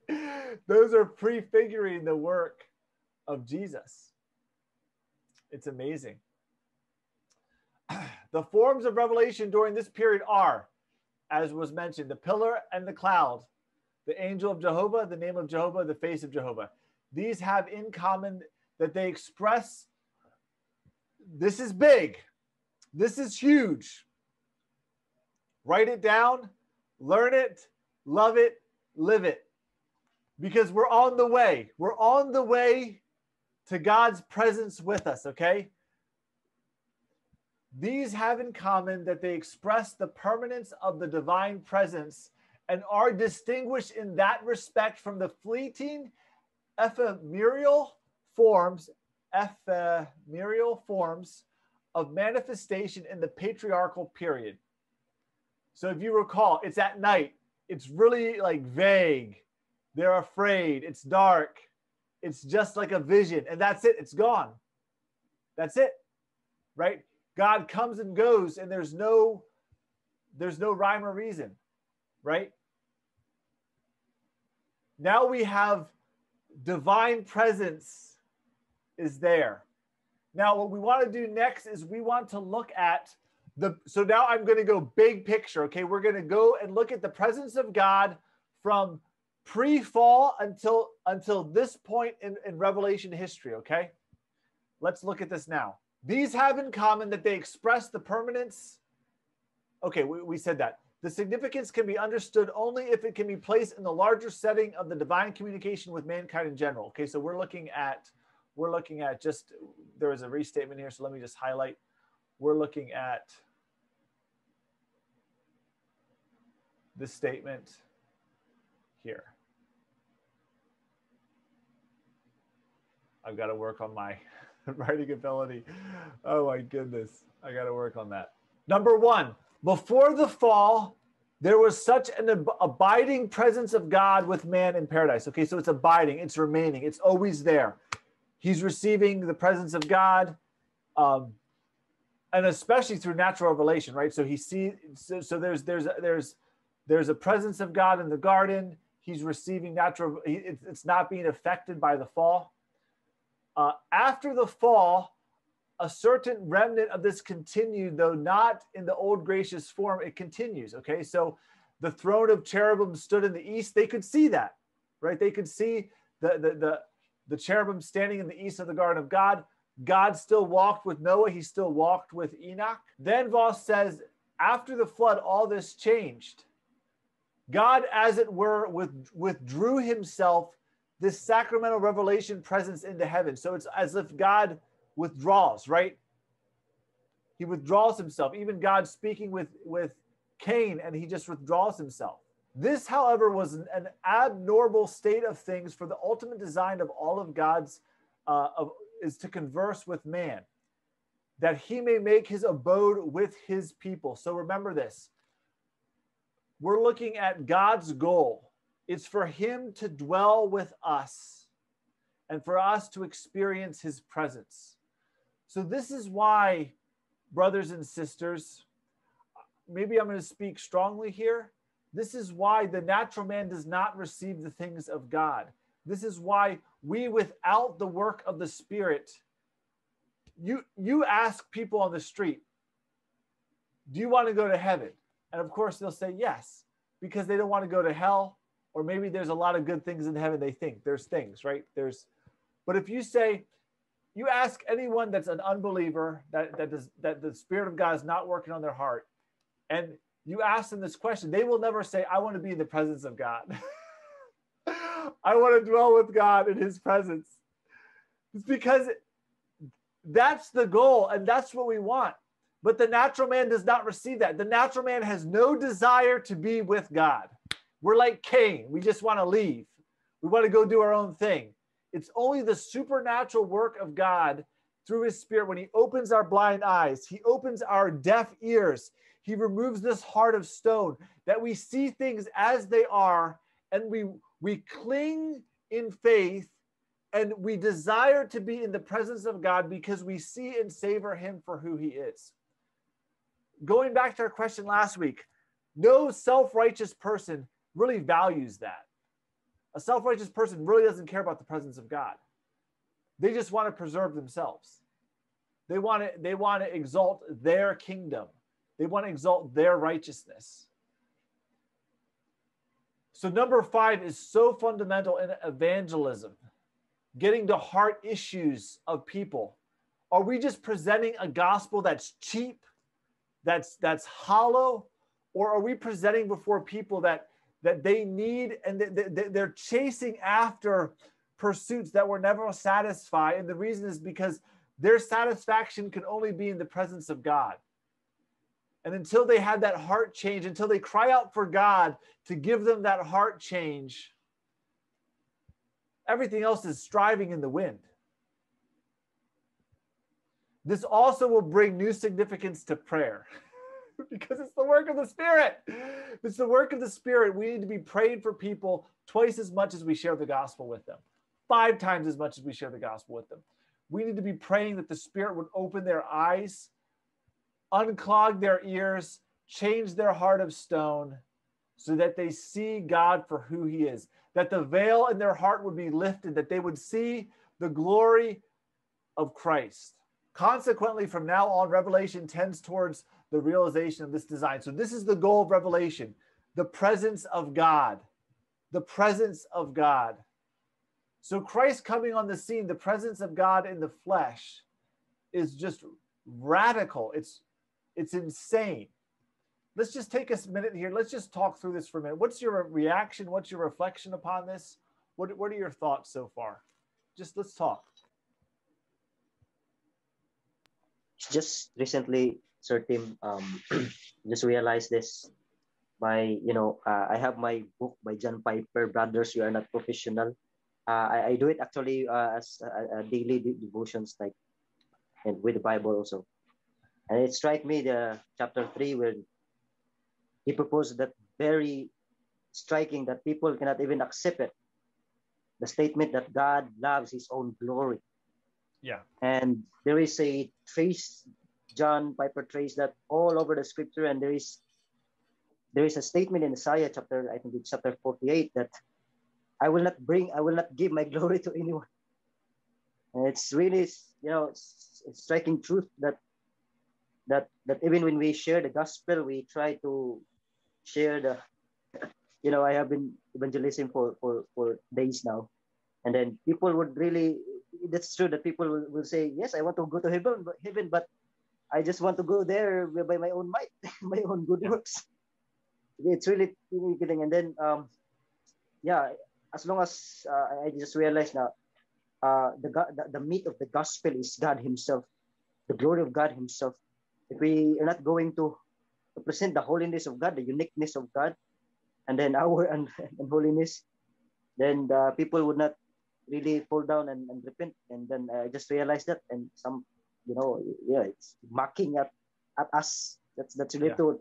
When you're evangelizing in the street, people will eventually mock you. Your God is unseen. We are now in the middle of pandemic. We need him. Something like that. Yeah. Why he's silent? So, So no, that's good that there is various aspects of God, like his glory. Absolutely. I do think here the emphasis that Voss is making, and the emphasis even in the garden, is the communication, though, the presence for communication and fellowship. So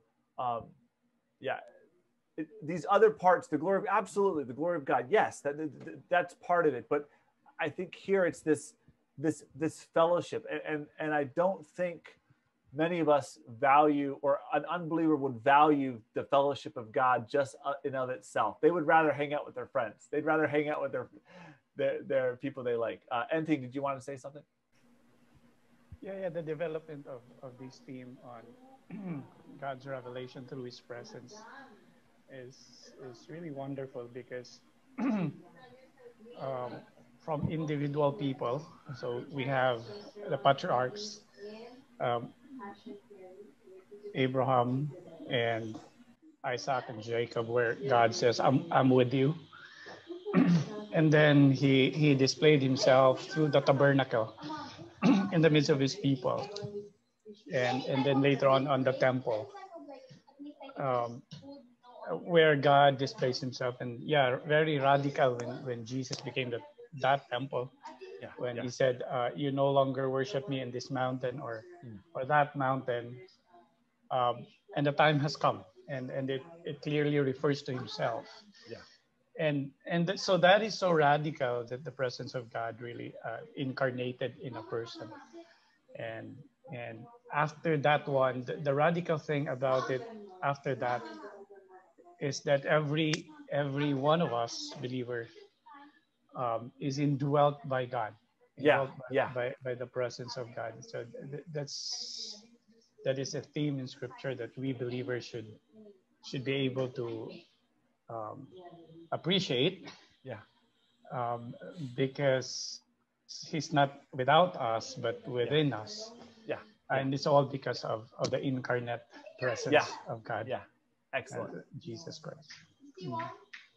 No, that's really good. That's really good, Enting. And so, to piggyback what Enting's saying, like with our daughter, when we're sharing the gospel with her, we're of course sharing with her and trying to reveal to her that she's a sinner, but we also ask about if she wants the presence of God with her. And maybe part of it she doesn't understand, part of it she's afraid, but but she's not ready to have Jesus, the Holy Spirit in her heart. And so that's a sign that she's not yet ready.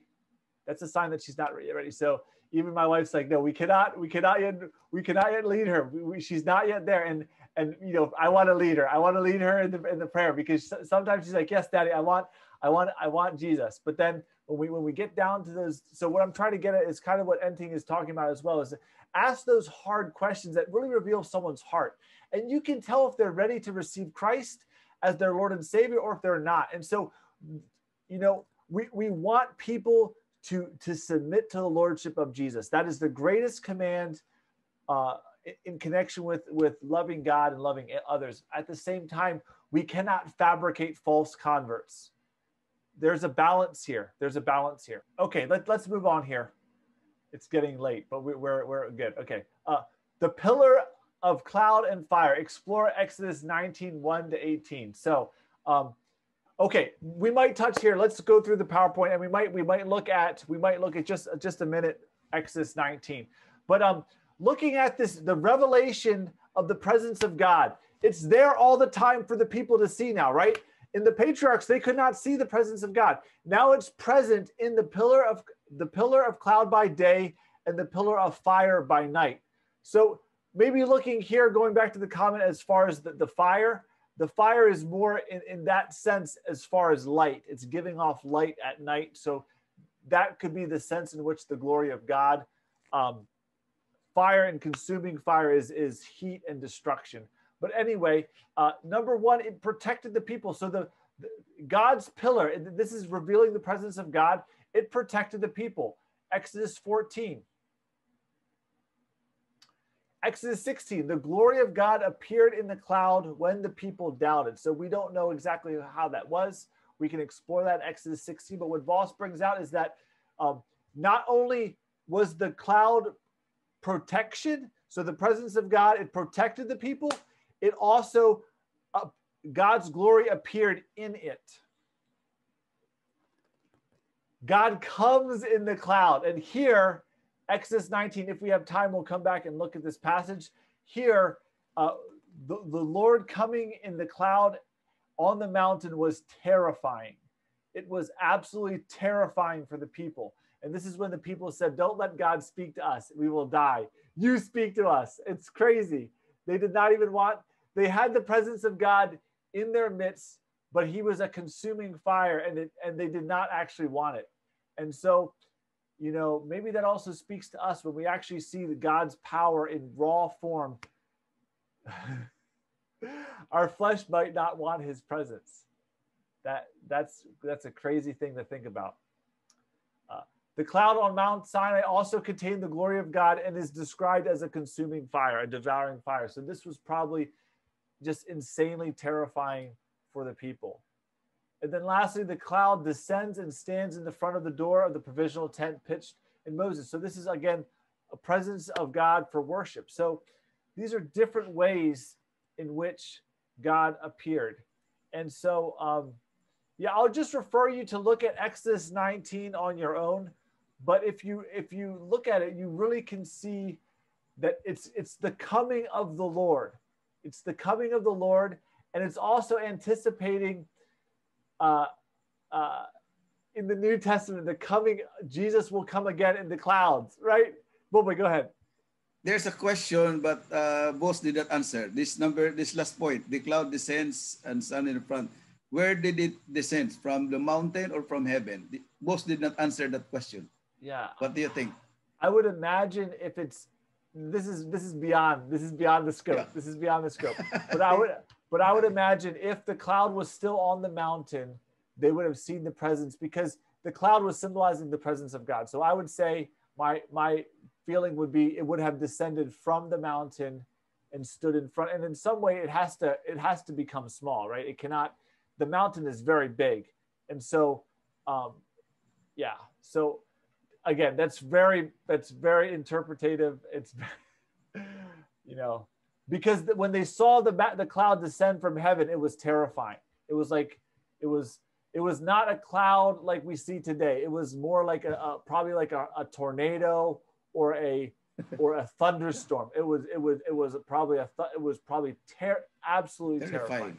Yeah. Terrifying. Yeah. Let's go there. I'm going to go there. Let's just read it. Let's read it for those of you who I have to do it. I'm sorry. I have to do it. Exodus 19. I'm just going to read, and you can just see, you can see this and experience this. And this also is pointing towards Christ's return. Christ is coming in the clouds. And so this is a example. This is an example of what Christ's return will be like. Okay, this is the type also for the coming of Christ in the clouds. Okay, so the Lord came. And the reason why we can be sure of this is when you compare Exodus 19 with Revelation 7 and 8, there's a lot of parallels between Christ coming in the clouds and the Lord coming in a cloud to this mountain. So I actually also have a video on that. Maybe I'll try to share that as well on YouTube. On the third moon, after the people of Israel had gone out of the land of Egypt, and on that day they came into the wilderness of Sinai. They set out from Rephidim and came into the wilderness of Sinai. They encamped in the wilderness. There Israel encamped before the mountain of the Lord. While Moses went up to God, the Lord called out to him in the mountain, saying, "Thus you shall say to the house of Jacob and tell the people of Israel, you yourselves have seen what I did to the Egyptians and how I bore you on eagle's wings and brought you to myself. And now, therefore, if you will indeed obey my voice and keep my covenant, you will be my treasured possession among all peoples. For all the earth is mine." God owns the earth. "And you shall be to me kingdom of priests, a holy nation. The words that I shall speak, that you shall speak to the people, these are the words that you shall speak to the people of Israel." So Moses came out and called the elders of the people and set before them these words that the Lord had commanded them. The people answered together and said, "All that the Lord has spoken we will do." And Moses reported the words of the people, to the Lord. And the Lord said to Moses, "Behold, I am coming to you in a thick cloud." So this is the mode. "That the people may hear when I speak to you, and you may also believe forever." So the coming of the Lord is for belief, right? And this is the case here. This is going to reveal those people that had a true relationship with God, they were not terrified. Those that did not, they were terrified. That is really the reality. When Moses heard the words of the people to the Lord said to Moses, "Go to the people and consecrate them today, and tomorrow let them wash their garments and be ready on the third day." 3 days. Wow. "On the third day, the Lord will come down. On the third day, the Lord will come down on Mount Sinai in the sight of all the people." So again, this revelation now is for all the people to see. This again is dealing with mode. This revelation is not private. Patriarchs, it's all private. This is public. This is a public revelation. "You shall set limits for the people around, saying, take care not to go up on the mountain or touch the edge of it. Whoever touches the mountain shall be put to death. No hand shall touch it, but he shall be stoned or shot. Whether beast or man, he shall not live. And when the trumpet sound blasts," so Jesus is going to descend with the trumpet sound. So Jesus is coming in the clouds. There's a trumpet. Okay, so this is why there's multiple connections here. "They shall come on the mountain." So Moses went down from the mountain to the people and consecrated the people. They washed their garments and said to the people, be ready on the third day. Do not go near a woman. On the morning of the third day, there were thunders and lightnings and the thick cloud on the mountain. So this is, have you ever been in the midst of a thunderstorm with big lightning and tornadoes? Has anyone experienced that? It's terrifying. I've been in some big, anyone give a story. I think you missed out Yolanda. We have. You're asking the right people. Okay, Yolanda would be an example. Yolanda is the example. No, that if you were, yes, okay, I apologize. Please forgive me. I am sorry. I was very insensitive. Yes, Yolanda the picture is not a cloud that we see like today. It was a beautiful day. The clouds are just going across. No, it's peaceful. This is a terrifying sight like Yolanda. There was thunder, lightnings, a thick cloud on the mountain, and a very loud trumpet blast, so that the people were terrified. Then Moses brought the people out of the camp to meet God. They took and they stood at the foot of the mountain. Sinai was wrapped in smoke. The smoke went up like the smoke of a kiln. That's like thick and black, and it's going up to this. It's just, it's what's the word? Like, it's just, it's not a nice feeling. It's a feeling. I was outside of Manila one time, and there was like this big smoke going up, and I was like, there's a fire somewhere. And I was afraid because it was near my house. So we got in our car and I'm driving to my house. I was afraid that there was like everything was on fire. And as I'm driving there, I look over to the field and they were burning all the basura. What I'm saying is when that smoke is going up, it's terrifying. It's terrifying. The smoke went up like the smoke of a kiln. The whole mountain trembled. So the whole mountain shaking. The whole mountain is trembling greatly. I mean, this is terrifying. Right? You go to the mountain for security, right? People flee to the mountain for security. If the mountain's shaking, where will you go? The sound of the trumpet grew louder and louder. Moses spoke and God answered him in thunder. Here we go. The Lord came down on Mount Sinai to the top of the mountain. The Lord called Moses to the top of the mountain. Moses went up. The Lord said to Moses, go down and warn the people lest they break out through to the Lord to look, and many of them perish. And the priests come near and consecrate themselves, lest the Lord break out against them. Moses says, the people cannot come up to the mountain, for you yourself warned us, set limits around the mountain and consecrate it. The Lord said, go down and come up, bringing Aaron with you. Do not let the priests and the people break through to come up to the Lord, lest he break out against them. So Moses went down to the people and told them. This is a terrifying sight. And this is a revelation for us of God as a consuming fire. And this would be in judgment. This image is so terrifying. Does anyone want to comment? Just a question of hermeneutics, because for us who look at scripture as a whole, we can right away see the connection between the second coming of Jesus and the first coming of Jesus.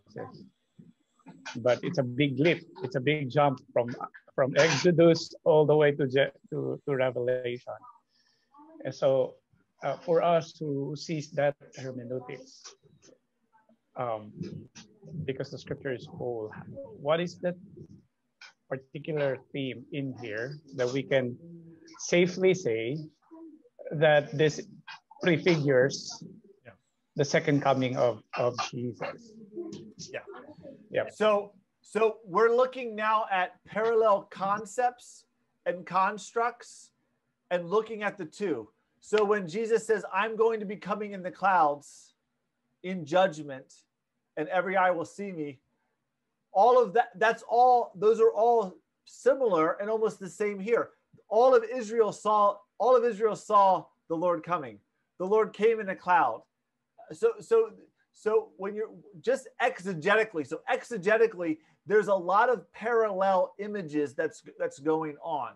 Okay, so that would be exegetically. You're looking at parallel images and the words. So the Greek or the Hebrew will almost be the same. So I would say that's exegetically. And then you're right. If you don't have this framework, if you're not looking at how the Lord comes in judgment, then yes, it's going to be hard to see that. But when you look at previous examples of the Lord coming in judgment in Sodom, in judgment of Adam and Eve, you start to see a pattern, And so when you look at the pattern, when God comes in judgment against Israel and the prophets, okay, you're seeing this pattern unfold. And then when Jesus comes on the scene and then he says, I'm coming again, and every eye will see him, every eye will mourn. There's just, the proof just becomes so strong. So I would agree with you, Enting, that if you're just looking at a wooden literal, you would never make the connection. But if you're looking at similar events, you're looking at similar concepts, Jesus is the Lord, you just can't miss it. A loud trumpet's going to blow. A loud trumpet blows when Christ comes. It's the same. The trumpet of the archangel comes. Okay.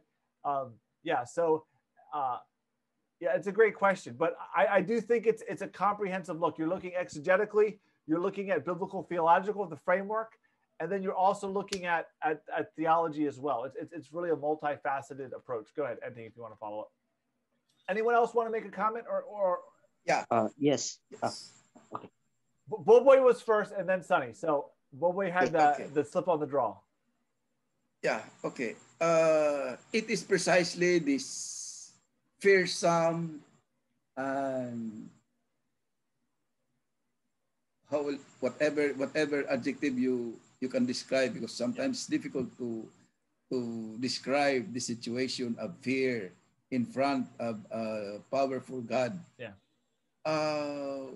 Why would God really emphasize this much to the Israelites at the time, knowing that with foreknowledge they will be fearful, and then they would say to Moses, "Do not let us hear God's voice, or else we die. You just talk to God. You just talk to us." Yeah. Was that also a way of placing something in between God and man, which is again related to his power or his principle of election? Is it related to the principle of election? So let me answer your first question. Why would God approach the people like he did, right, Diba? That's the question. So what I would say is that, they did not see God. They saw just a physical revelation of him, but they did not see him in his full power. God actually says, no one can look on me and live, okay? So what I want to say first off the bat is God's desire is for man to be in his presence. And because looking at his glory, looking at who he is, but not only for Israel, but for us, God is showing that he is an awesome, all-powerful God. And without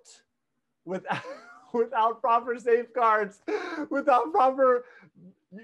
we cannot, God is this all-consuming, perfect, holy God.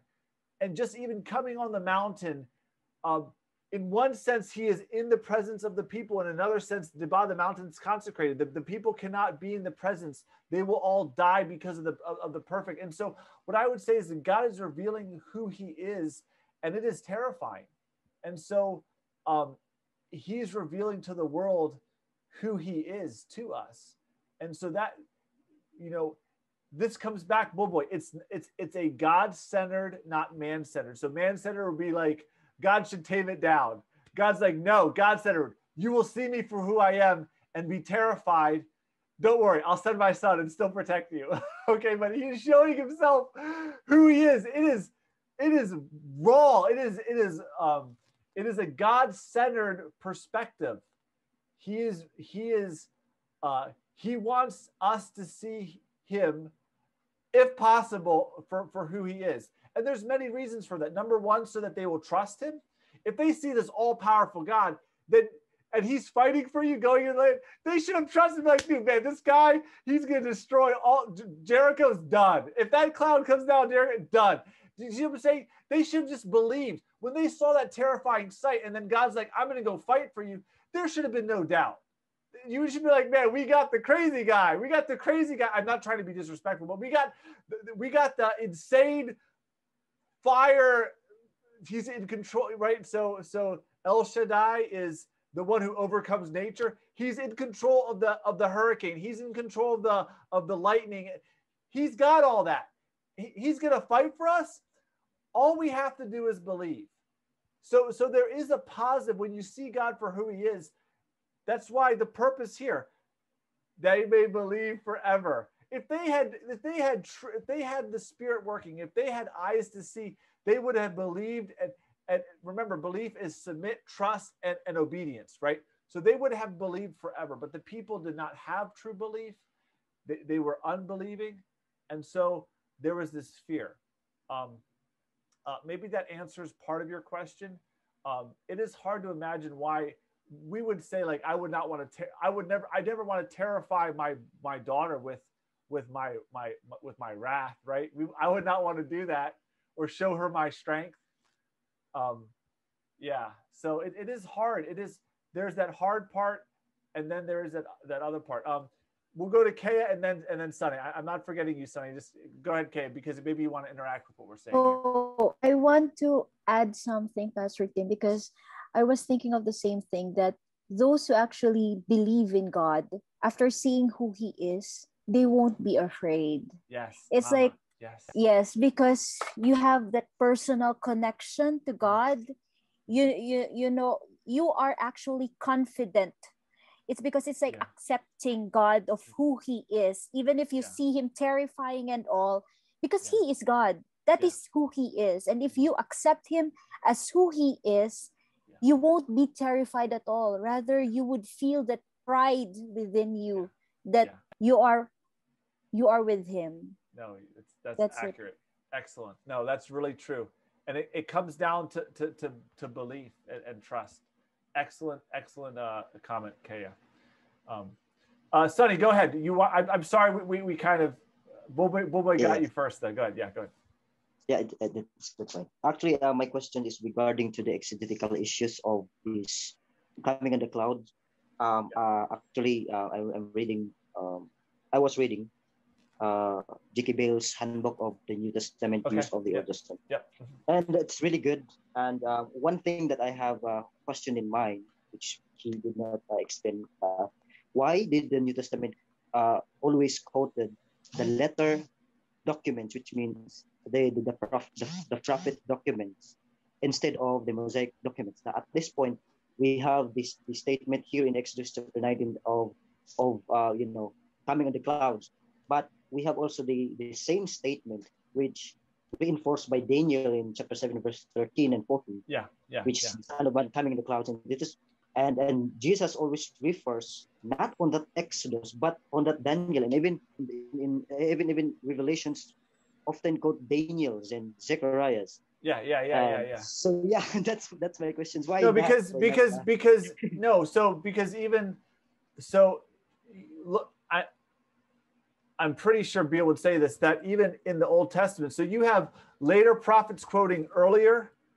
So later prophets are quoting the law, and then you have Jesus in the New Testament quoting the prophets. So the reason why they're making the connection to the prophets is because that's the next closest. That's the next closest fulfillment, right? So Jesus is literally fulfilling the Son of Man coming in the clouds, but that Son of Man coming in the clouds is then pointing back to this. And the craziest thing is the Son of Man coming in the clouds has actually got the Lord himself coming in the clouds. So throughout the prophets, you also have the coming of Yahweh. And so in saying the coming of Yahweh in the prophets, that's also, how is Yahweh going to come in the prophets? The same way he came, even to a greater extent in here. So what I would say, Sonny, is this is not the prototype of the coming of the Lord. The prototype of the coming of the Lord is in Genesis when he comes in judgment of Adam and Eve. But this is an earlier type. And so it's going along this trajectory. Okay, so Jesus and Beal picks up on this, that I'm pretty sure that Jesus is going to quote where it's already brought to climax so far in the Old Testament. It's not yet climactic. It's still, they're going to go the next closest, but they can quote any part along that line, and we should pick up on it. So other times, out of Egypt I've called my son. So looking at Hosea, that's being applied to Jesus, and that's pointing back to the Exodus. So we're all being faithful to the text. So I don't know if I answered the question, but what I would say is that, and what Beal would say is that you could pick up any place. They pick up on it because that's where it is. That would have been the clearest example in the common day. Maybe that's what he's emphasizing. Yeah. Yeah, or probably because I was thinking of because the New Testament era, the first coming to the second coming is living in the eschatological concept. That's why they quoted the eschatological prophetic book instead of the Mosaic book. Maybe I'm wrong. I was thinking that way too. Well, no, because like, so for example, let me just be clear. Okay, so Jesus, let's be clear, Sonny. So Jesus quotes the Son, you're going to see the Son of Man coming in the clouds, right? Okay, so that's Daniel, okay? Jesus says in Revelation 1, 7, and 8, you'll see the Son of Man coming in the clouds, in the cloud. And that's also could be a reference to Daniel as well. But when you look at the presence of the coming when you look at the presence of the coming of the presence of the trumpet coming in fire, Hebrews 12, 1 Thessalonians, I think 4 and 5, 4. They're still picking up on these concepts. So what I would say is that they have in mind, even if they're quoting the later ones, Paul and Jesus have in mind this as well. So I don't know if that's making sense. So I'm saying maybe it's more of an accent there, but the trumpet is not. I don't know if there's really a trumpet in the coming of the man, the Son of Man in the clouds. There's no reference to trumpet there, is there? Oh yes. No. There's no trumpet. There's no trumpet in the Son of Man coming in the clouds, right? So when Paul says so Jesus is coming in the clouds, and there's going to be the trumpet of the archangel. It's not Daniel. It's coming back to here. So that's why it's like a false dichotomy. A false dichotomy is it's not really. We're splitting things that we shouldn't need to split. They're all connected. Yeah. So and I'm pretty sure Beal would agree with that because he talks about that as well, and that's how he defends that they are quoting the right text. I'm pretty sure he'd agree with me on that. Correct doctrine in the wrong text. Yeah, but what I'm saying is that I'm pretty much just expanding upon his arguments. What I'm saying is sharing it. Okay, great. Anyone else want to add? We're going to finish. We're almost done. We started late, so I'm not late. I'm still early. Okay, so let's go back to the text. Let's try to finish this here. We're almost done here. Let's finish the PowerPoint. Next, slide number 20. So we got 3 more and we're done. The angel of the Lord. So we really unpacked the angel of the Lord last week. We'll come back to the angel of the Lord with the name of the Lord and the content, as Boboy mentioned. But what we want to see here is that this issue of the angel of the Lord as being representative of the Lord himself is just grows. So it's all over Mosaic Revelation. So God appears to Moses in the burning bush, but in fact, it's the angel of the Lord. Okay, so that's explicit in Exodus 3. Okay, so the second way that God's appearing, he continues from the patriarchal period using the angel of the Lord. Okay, so this is the same as the patriarchal period. So he continues this vision, this type of revelation. Okay, so those are 3 references that you can look at. There's debate concerning an angel. God offers to send an angel with them to protect the way, right? He's like, you're a stiff-necked and stubborn people. I'm not going to go with you. I'll just send an angel, okay? We can discuss that on Sunday night if you want. You don't have to, but we can discuss that. But the bottom line that Voss says, and I agree with him, is that an angel that God offers is not the angel of the Lord that designates his presence. Okay, so there's 2 different there, and the text is clear on that. So Voss brings that out, and I would agree with him as well, strongly. So our interpretation, and which is really Voss's interpretation of the angel of the Lord as a unique being that's been created to signify to the people the presence of God in a special way. in a very special way that's more than an angel, but not God himself in the literal sense, okay? More than an angel, but not God in his literal self, because God cannot be in the presence of man. No one can live, okay? So we need to maintain that that balance there. Okay. The third, the name of the Lord. So the name of Jehovah is going to go with them. The name we encountered in Exodus 23:21. It's affirmed. It's in the angel. So this is what Boboy said last week, that the name, the word, the angel, the presence, it's all one. You can't separate. So wherever the name of Yahweh is, his presence is there. And so there is power in the name. Okay, so we've heard that before, that statement. And so that's another way that God is revealing himself through his name. So in the statement of his name, the name Jehovah, we'll discuss the name. It's not, some people say it's Yahweh. There's different ways of interpreting it.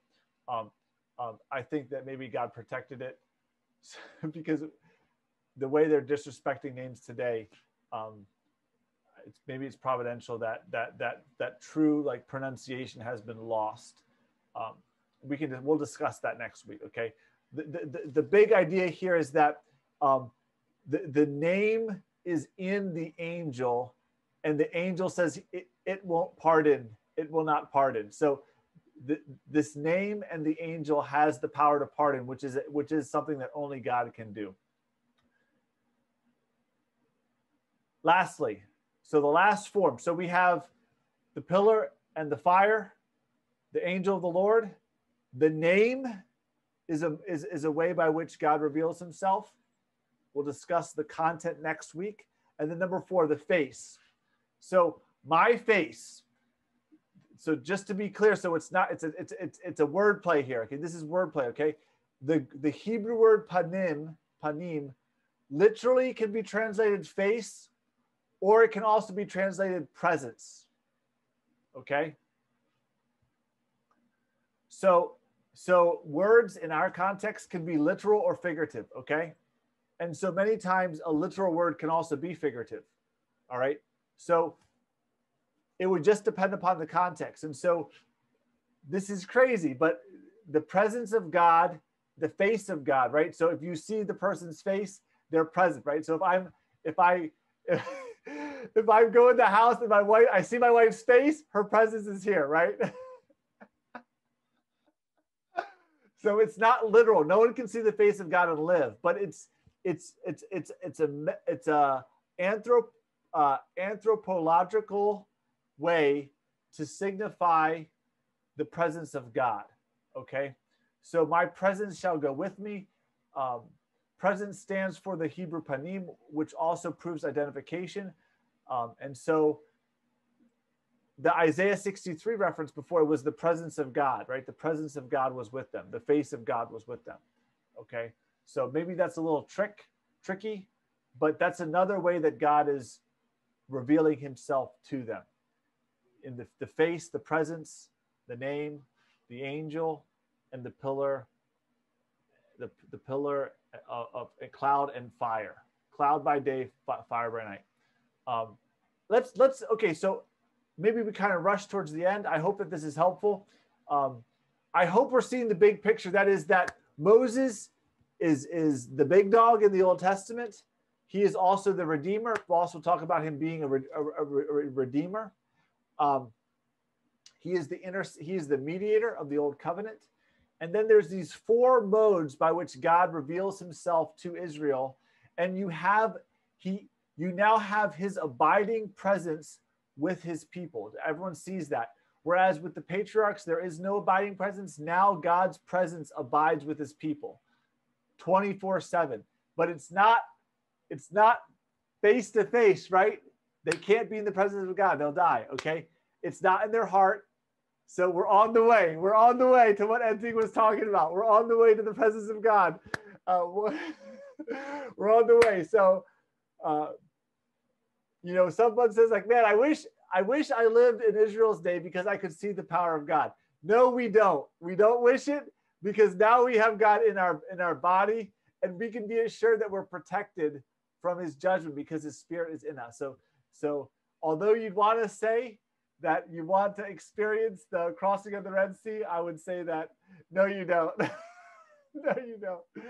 Okay, let's go ahead. Let's just have a minute of discussion. Actually, do you want to do? It's 9:12. Do you want to do a breakout room or no need? What's your vote? You can vote down here. Your reaction. Put a thumbs up if you want to do breakout rooms for just a couple minutes and pray to close out, or we can just close it out here as one group. What's your vote? I want to vote here. I want to see the thumbs. I'm going to start counting them. Be involved. Thumbs up if you want to go to breakout rooms. No thumbs up, we'll just close it out here. What do you want to do? So Danny's 1, Kay is 2. Who else? Thumbs up or just here? I got 2 so far. Anyone else? Sunny is 3. Anyone else? All right, here's what we're gonna do. I will send you to breakout rooms if you want to. I'm gonna do a very quick prayer. I'll send you to breakout rooms to discuss if you want. If you just want to leave, you can leave. Okay, so it's really up to you. I'll make 2 breakout rooms here. So let me just hang on here.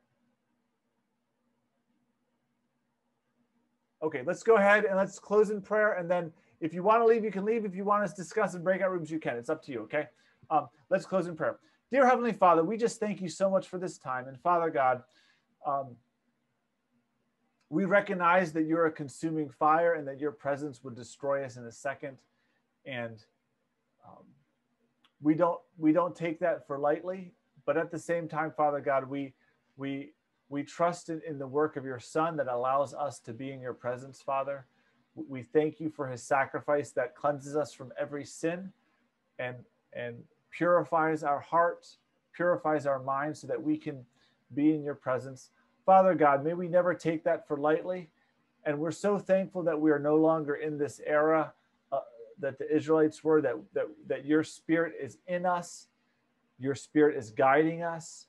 Your Spirit is guiding our church.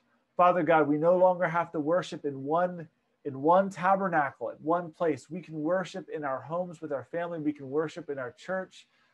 Father God, we thank you for this place in redemption that you have brought us. It's been by your sovereign work. You've chosen us. You've called us to be priestly people, to proclaim your excellencies. Father God, may you give us the strength and the vision to proclaim your gospel to those around us. May we faithfully share your word. May you strengthen us. May you grant us perseverance. And Father God, I want to lift up in a very special way Pastor Henry, who is going to be going under the knife, Father. May he feel your presence, Father. May he feel your presence this week. May his family and my young feel your presence. And may you give the surgeons guidance and wisdom that it would be 100% successful surgery, and that you would just be with him in a special way as he goes through this trial. Father God, we also pray for E.G. in Manila and their family, Kaya's extended family, as they have to make decisions. Father, may you stop the work of this virus. May he have a full recovery. Protect those in the house that could also be affected. And so we ask for your blessing to be with us. May your Spirit guide us throughout this week. And Father God, we're so thankful that we no longer have angels to guide us, that we have your Holy Spirit. In Jesus' name we pray these things. Amen. Last big thing I forgot to say to you, okay? I used to ask God to send his angel before us to prepare our way. No need, because we have the Holy Spirit. So think about that. The angel was anticipatory. Now, I don't want to minimize, because God still uses his angels to protect. But what I'm trying to get at is that we now have the Spirit of God with us, guiding us. We don't need the angel. We don't need the angel to prepare the way, because we have a Spirit. Anyway, that was just something that was something transformational for me in my thinking. Like, I don't need to pray for the angel to go before, because Jesus is the King of the universe now, and his Spirit is in me and leading me. So that was just a thought. Okay, I'm going to split you up.